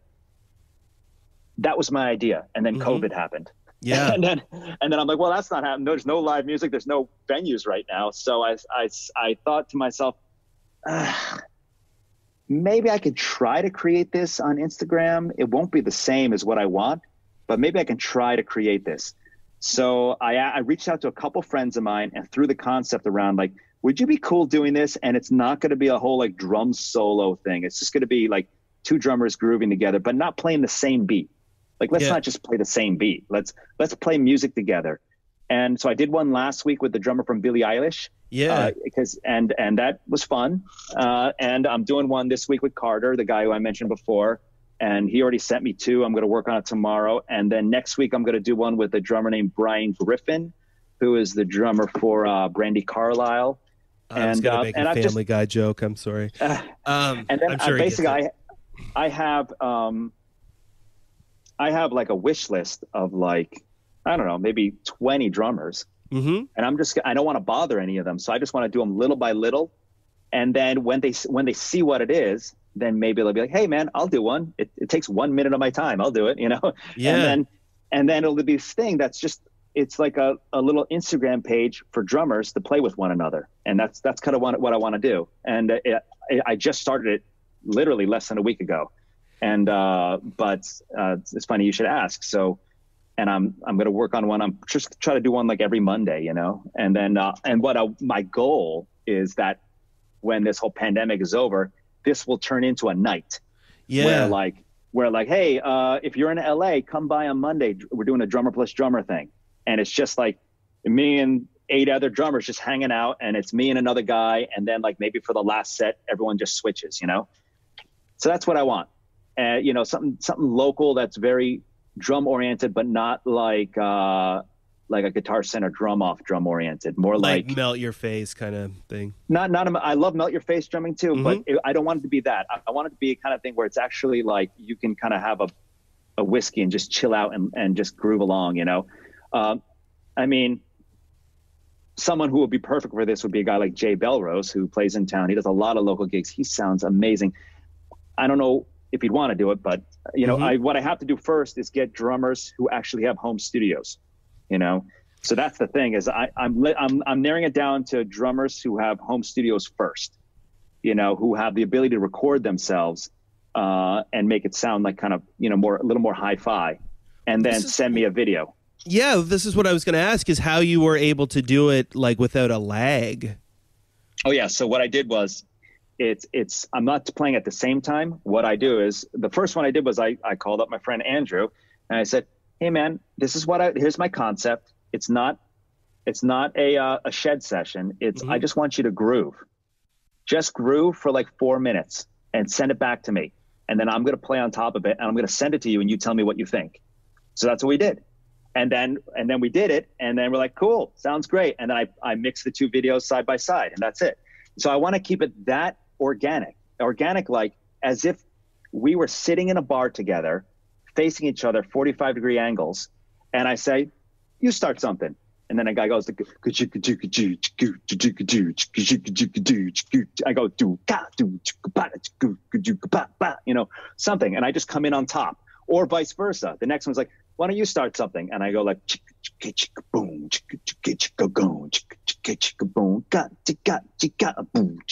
you know, whatever. Someone comes up with one tribal groove, another guy comes in with a backbeat part, or it could be brushes, or it could be percussion, or it could be like odd times. It could be anything. I don't want it to be produced. I want it to be like, just start playing, and then I'm going to come in with something contrapuntal that doesn't step all over you. And then the next one will be, I'll start something and you just come in with something. And I want it to be that way. So that's the only way I can think of doing it virtually where it'll work, is just me calling up a friend, telling them what I want and saying, record yourself playing the drums for like 4 minutes and send it over my way. I'm going to jam on top of it and send it back to you. You tell me if you like it. And that's it. Beautiful. Yeah. And hopefully someone else might like it. Well, I mean, listening to it, I thought you guys were playing together, so that I mean, and you are, but you know what I mean. Yeah. So I mean, and the idea is like, I hope drummers like it, but really, what I wanted to do is I want people that are not drummers to say, "Oh, drums sound good. Drums are listenable. You know, drums are enjoyable." That's what I really want. I was gonna say, because that was your first. I love that was the bar for. I think it would be listenable. Like, yeah, because I mean, I'll be honest. I know a lot of people who run away from, like, you know, drum solos. You know, too many crashes. You know, but you know, if it's something super groovy, you know, I think anyone can get into that. People love tribal stuff. You know, and okay, I used to live in Miami. And I would play a lot with percussionists. It wasn't ever an issue. It wasn't like you had to talk about, don't step on me, or you do this, I do that. It's just, I would play, and then a percussionist would come in and do something entirely different, and it would somehow work. You know, it's very common. It's in the culture. It's in the culture, and it's very danceable. It's not like someone comes in on top of me and just starts blazing timbali fills for an hour. It's like, no, I play, and someone comes in and grooves with me. That's what great percussionists do. And then on the flip side, I would do gigs with DJs where the DJ would start playing some 808 beats, and I would come in with a drum set part that was not that part, because why would I need to double it? It already sounds good through the PA. Let me come with something else. I'll play snare drum on beat one. Who knows? I'll just turn it around, and it'll sound cool because it's now me playing along with that beat. So I don't think enough people have the experience or the concept of that, where I was trying to think I love that stuff. And I love when I see other people do that. And I think that makes it very listenable. It's that whole percussion way of approaching it. And I mean, you go to enough Latin countries, you see a bunch of percussionists get together and jam, and it's danceable and enjoyable. And then you get two drum set players side by side. You're like, oh my God, stop. Will you stop doing that? I don't know why that happens. So I would like it to be a little more like that concept, you know? Yeah, it's funny. Jerry Granelli, he's an old jazz guy. He's from San Francisco originally, best known for playing with the Vince Guaraldi trio, but he lives in Halifax here now. And he does a free improvisation workshop. And one of the things he talks about is playing together versus playing at the same time. Mm-hmm. So it's like the two drum set thing you're describing sounds to me like playing at the same time, you know, like two guys independently soloing. Yeah, I didn't come up with this either. Like, this is just what I want to do because I live in LA and no one else is doing it in LA right now. But I saw a video of, I can't remember because I saw it a couple of years ago, but it might have been Ari Honig and Dan Weiss. Mm-hmm. There's two jazz drummers in New York City. I think it was them at 55 Bar. Just two drum sets. I don't think they were the only ones on the gig. I think it was like a breakdown maybe they did in the middle of the set where they were just like kind of playing with the snares off with their fingers and scratching the bottoms of the snares, but not free, like super funky. Like they were like playing like it was like bongos or something. And I remember watching that thinking, these guys got it. They totally get it. They're like grooving together and they're listening to one another and they're playing off one another. It sounded so good and totally different, but that's what they were doing. And they get it. Like you can set two drum sets up together and they can totally intertwine and become this super cool rhythmic section, you know? I got to look up that video again because I remember seeing that thinking, wow, these guys sound awesome together. Well, I was going to ask because, like, so it is online because, like, Weiss is like, I feel like I don't really know what his deal is because he's like a tabla guy who is a drum kit guy, and I feel like he's just like ahead of me in that way. And then Ari Honig is like what I know him as, like just this like master of time. Yeah. So to hear the two of them play together, yeah, they're both fantastic. They're both, and they sound totally different. And yeah, they're great. And there's just, you know, New York is, you know, chock full of fantastic drummers that we might not even know their names, you know? Yeah. So yeah, they're, but that happens everywhere. I mean, that's another thing I think about a lot is like, there are great drummers everywhere. Like I can go to like Denmark and go to some bar and I walk in, I'm like, who is this guy? He's the best guy I've heard like all year. Who is this guy? You know, you can go, it's like, it's weird to think that only like the guys in the modern drummer readers poll are the only drummers in the world. It's like they are the smallest slice of what's out there. There are guys all over the globe slaying it who are masterfully playing the drums and we just don't know who they are. Yeah, and for different reasons. Like it might be the styles of music. It might be that they're so deep into the craft they just don't care about getting their names or up regionally it doesn't reach a lot of language-wise. It doesn't reach a lot of people. Like who knows? There might be a guy in like I don't know, like Istanbul who is. I mean, Istanbul. I went to a party once there, and there was this like three dudes playing not tablas, doumbeks, and they were. I mean, my jaw was on the floor. I was like, oh my God. I ran up to the guy at this party and said, I need to take a lesson with you. He didn't even speak English. I'm like, I need to take a lesson with you. This is ridiculous what you're doing. Who are you? You know, just some dude. Did you take a lesson? No, I don't think he understood what I was trying to say.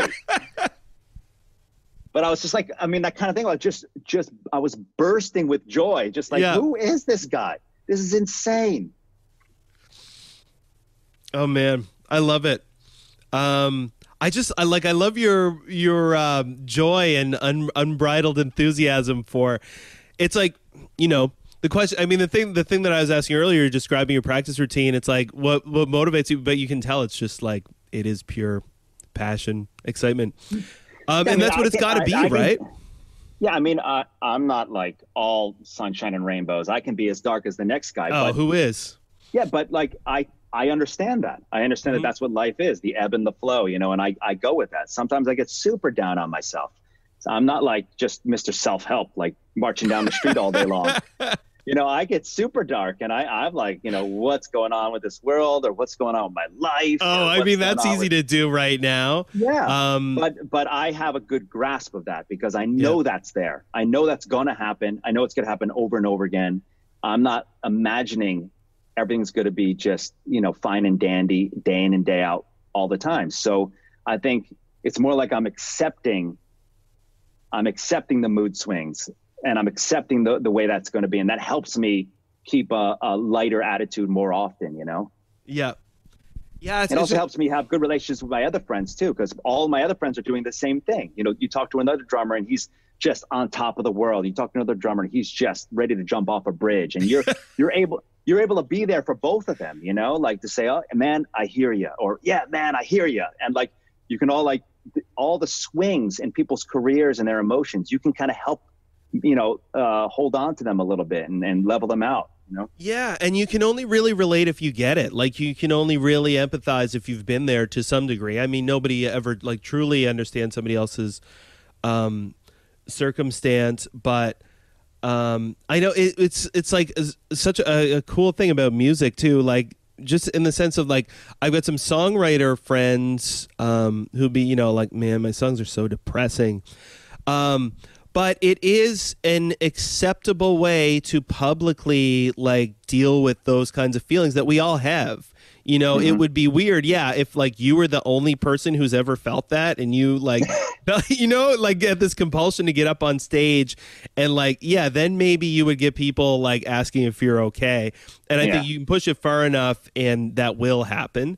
But it is also like, the kind of beautiful thing about it is that you can kind of push it in that direction and become vulnerable or personal or sensitive, and it is acceptable. You know, in a way that if you were just like talking into a microphone about like these like feelings, like people would get uncomfortable and they would leave. Yeah, but there's also an issue there's also a slight issue with the opposite effect of, if you're just Mr. Happy-Go-Lucky 100% of the time, that's also annoying. Oh, like, yeah, dude, the life isn't that happy, you know. Well, and nobody believes it. Stop asking me to look at the bright side all the time. You know, I don't want to look at the bright side today. You know, so I don't want to portray myself, even though I do come across as a positive guy. I am not like, I believe in positivity 100% of the time. I'm like, no. Let's get in touch with your darkness too. Yeah, that is important. That's an important thing to you know, understand and realize and get to know. What are 10 things you hate? 10 things I hate.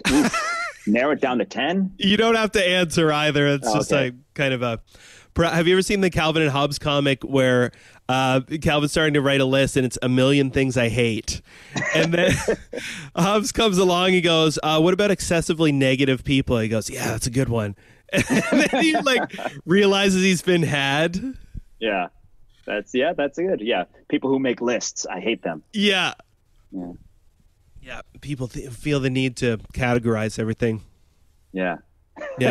There's two kinds of people I hate: people who categorize things and people who make lists. Yeah, people who can't be bothered. All right. Yeah, cool. I should jump off. Cool. So much appreciated, man. Thank you so much for your time. Great talking to you. I feel like we should do a podcast sometime. Oh, hey, you know what? It was great chat. It's great chatting with you, but yeah, we should record this sometime. We should let people in on this. Boom! There you go, drummers. Merry Christmas, or whatever you celebrate, even if it's just getting drunk for a week at the end of the year. I hope you'll get to see some people that you like, maybe people you even love. Hard to say what's going to happen around here. We had the Atlantic bubble. It burst. If you don't know what that is, you could Google it. I don't know. Maybe it doesn't matter. Maybe it doesn't matter to your life. Why are you listening to me? Thank you so much to Brendan Buckley for being here. Seriously, what a treat. Thanks to Micah Brown for the audio work. It makes this whole thing much more sustainable. Thanks to Wendy Ford for finding me online and hooking me up with some cool guests. Thanks to you for listening. Thanks to everybody who's been on the show this season, or ever really. The last 2 seasons, man, I've been reposting content now that I'm 3 seasons deep. There's some real gems from throughout the show.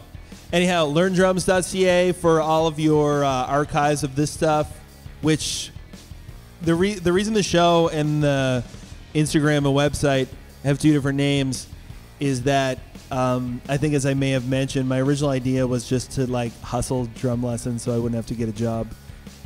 Anyhow, here we are. Life remains interesting. I hope 2020 has been good to you at least some of the time. You should seriously, if you're a drummer, if you're interested in drumming, if you've made it this far and you're not interested in drumming, I'm confused. But anyhow, the Drummer Plus Drummer that he does is really awesome. It's like such a nice thing every time I see it pop up on my feed. Brendan Buckley on Instagram. Ingristar. I had a friend's mom thought it was called Ingristar. Check him out on YouTube. Please do not heckle him on YouTube. He's such a good drummer, man. He's got like a ton of cool videos. All right, we're near the 3-hour mark. Time for us all to go home. One thing I forgot to mention, I'm on the East Coast, Brendan's on the West Coast, so it was 2 a.m. by the time we finished doing this. Thanks so much for being here. We'll see you in 2021. Make sure you smash that subscribe button. You don't want to miss anything. You don't want to miss a thing. Man, I saw Aerosmith and they're like, bet you didn't think we were going to play this song. What a way to go out. Bye, buddies.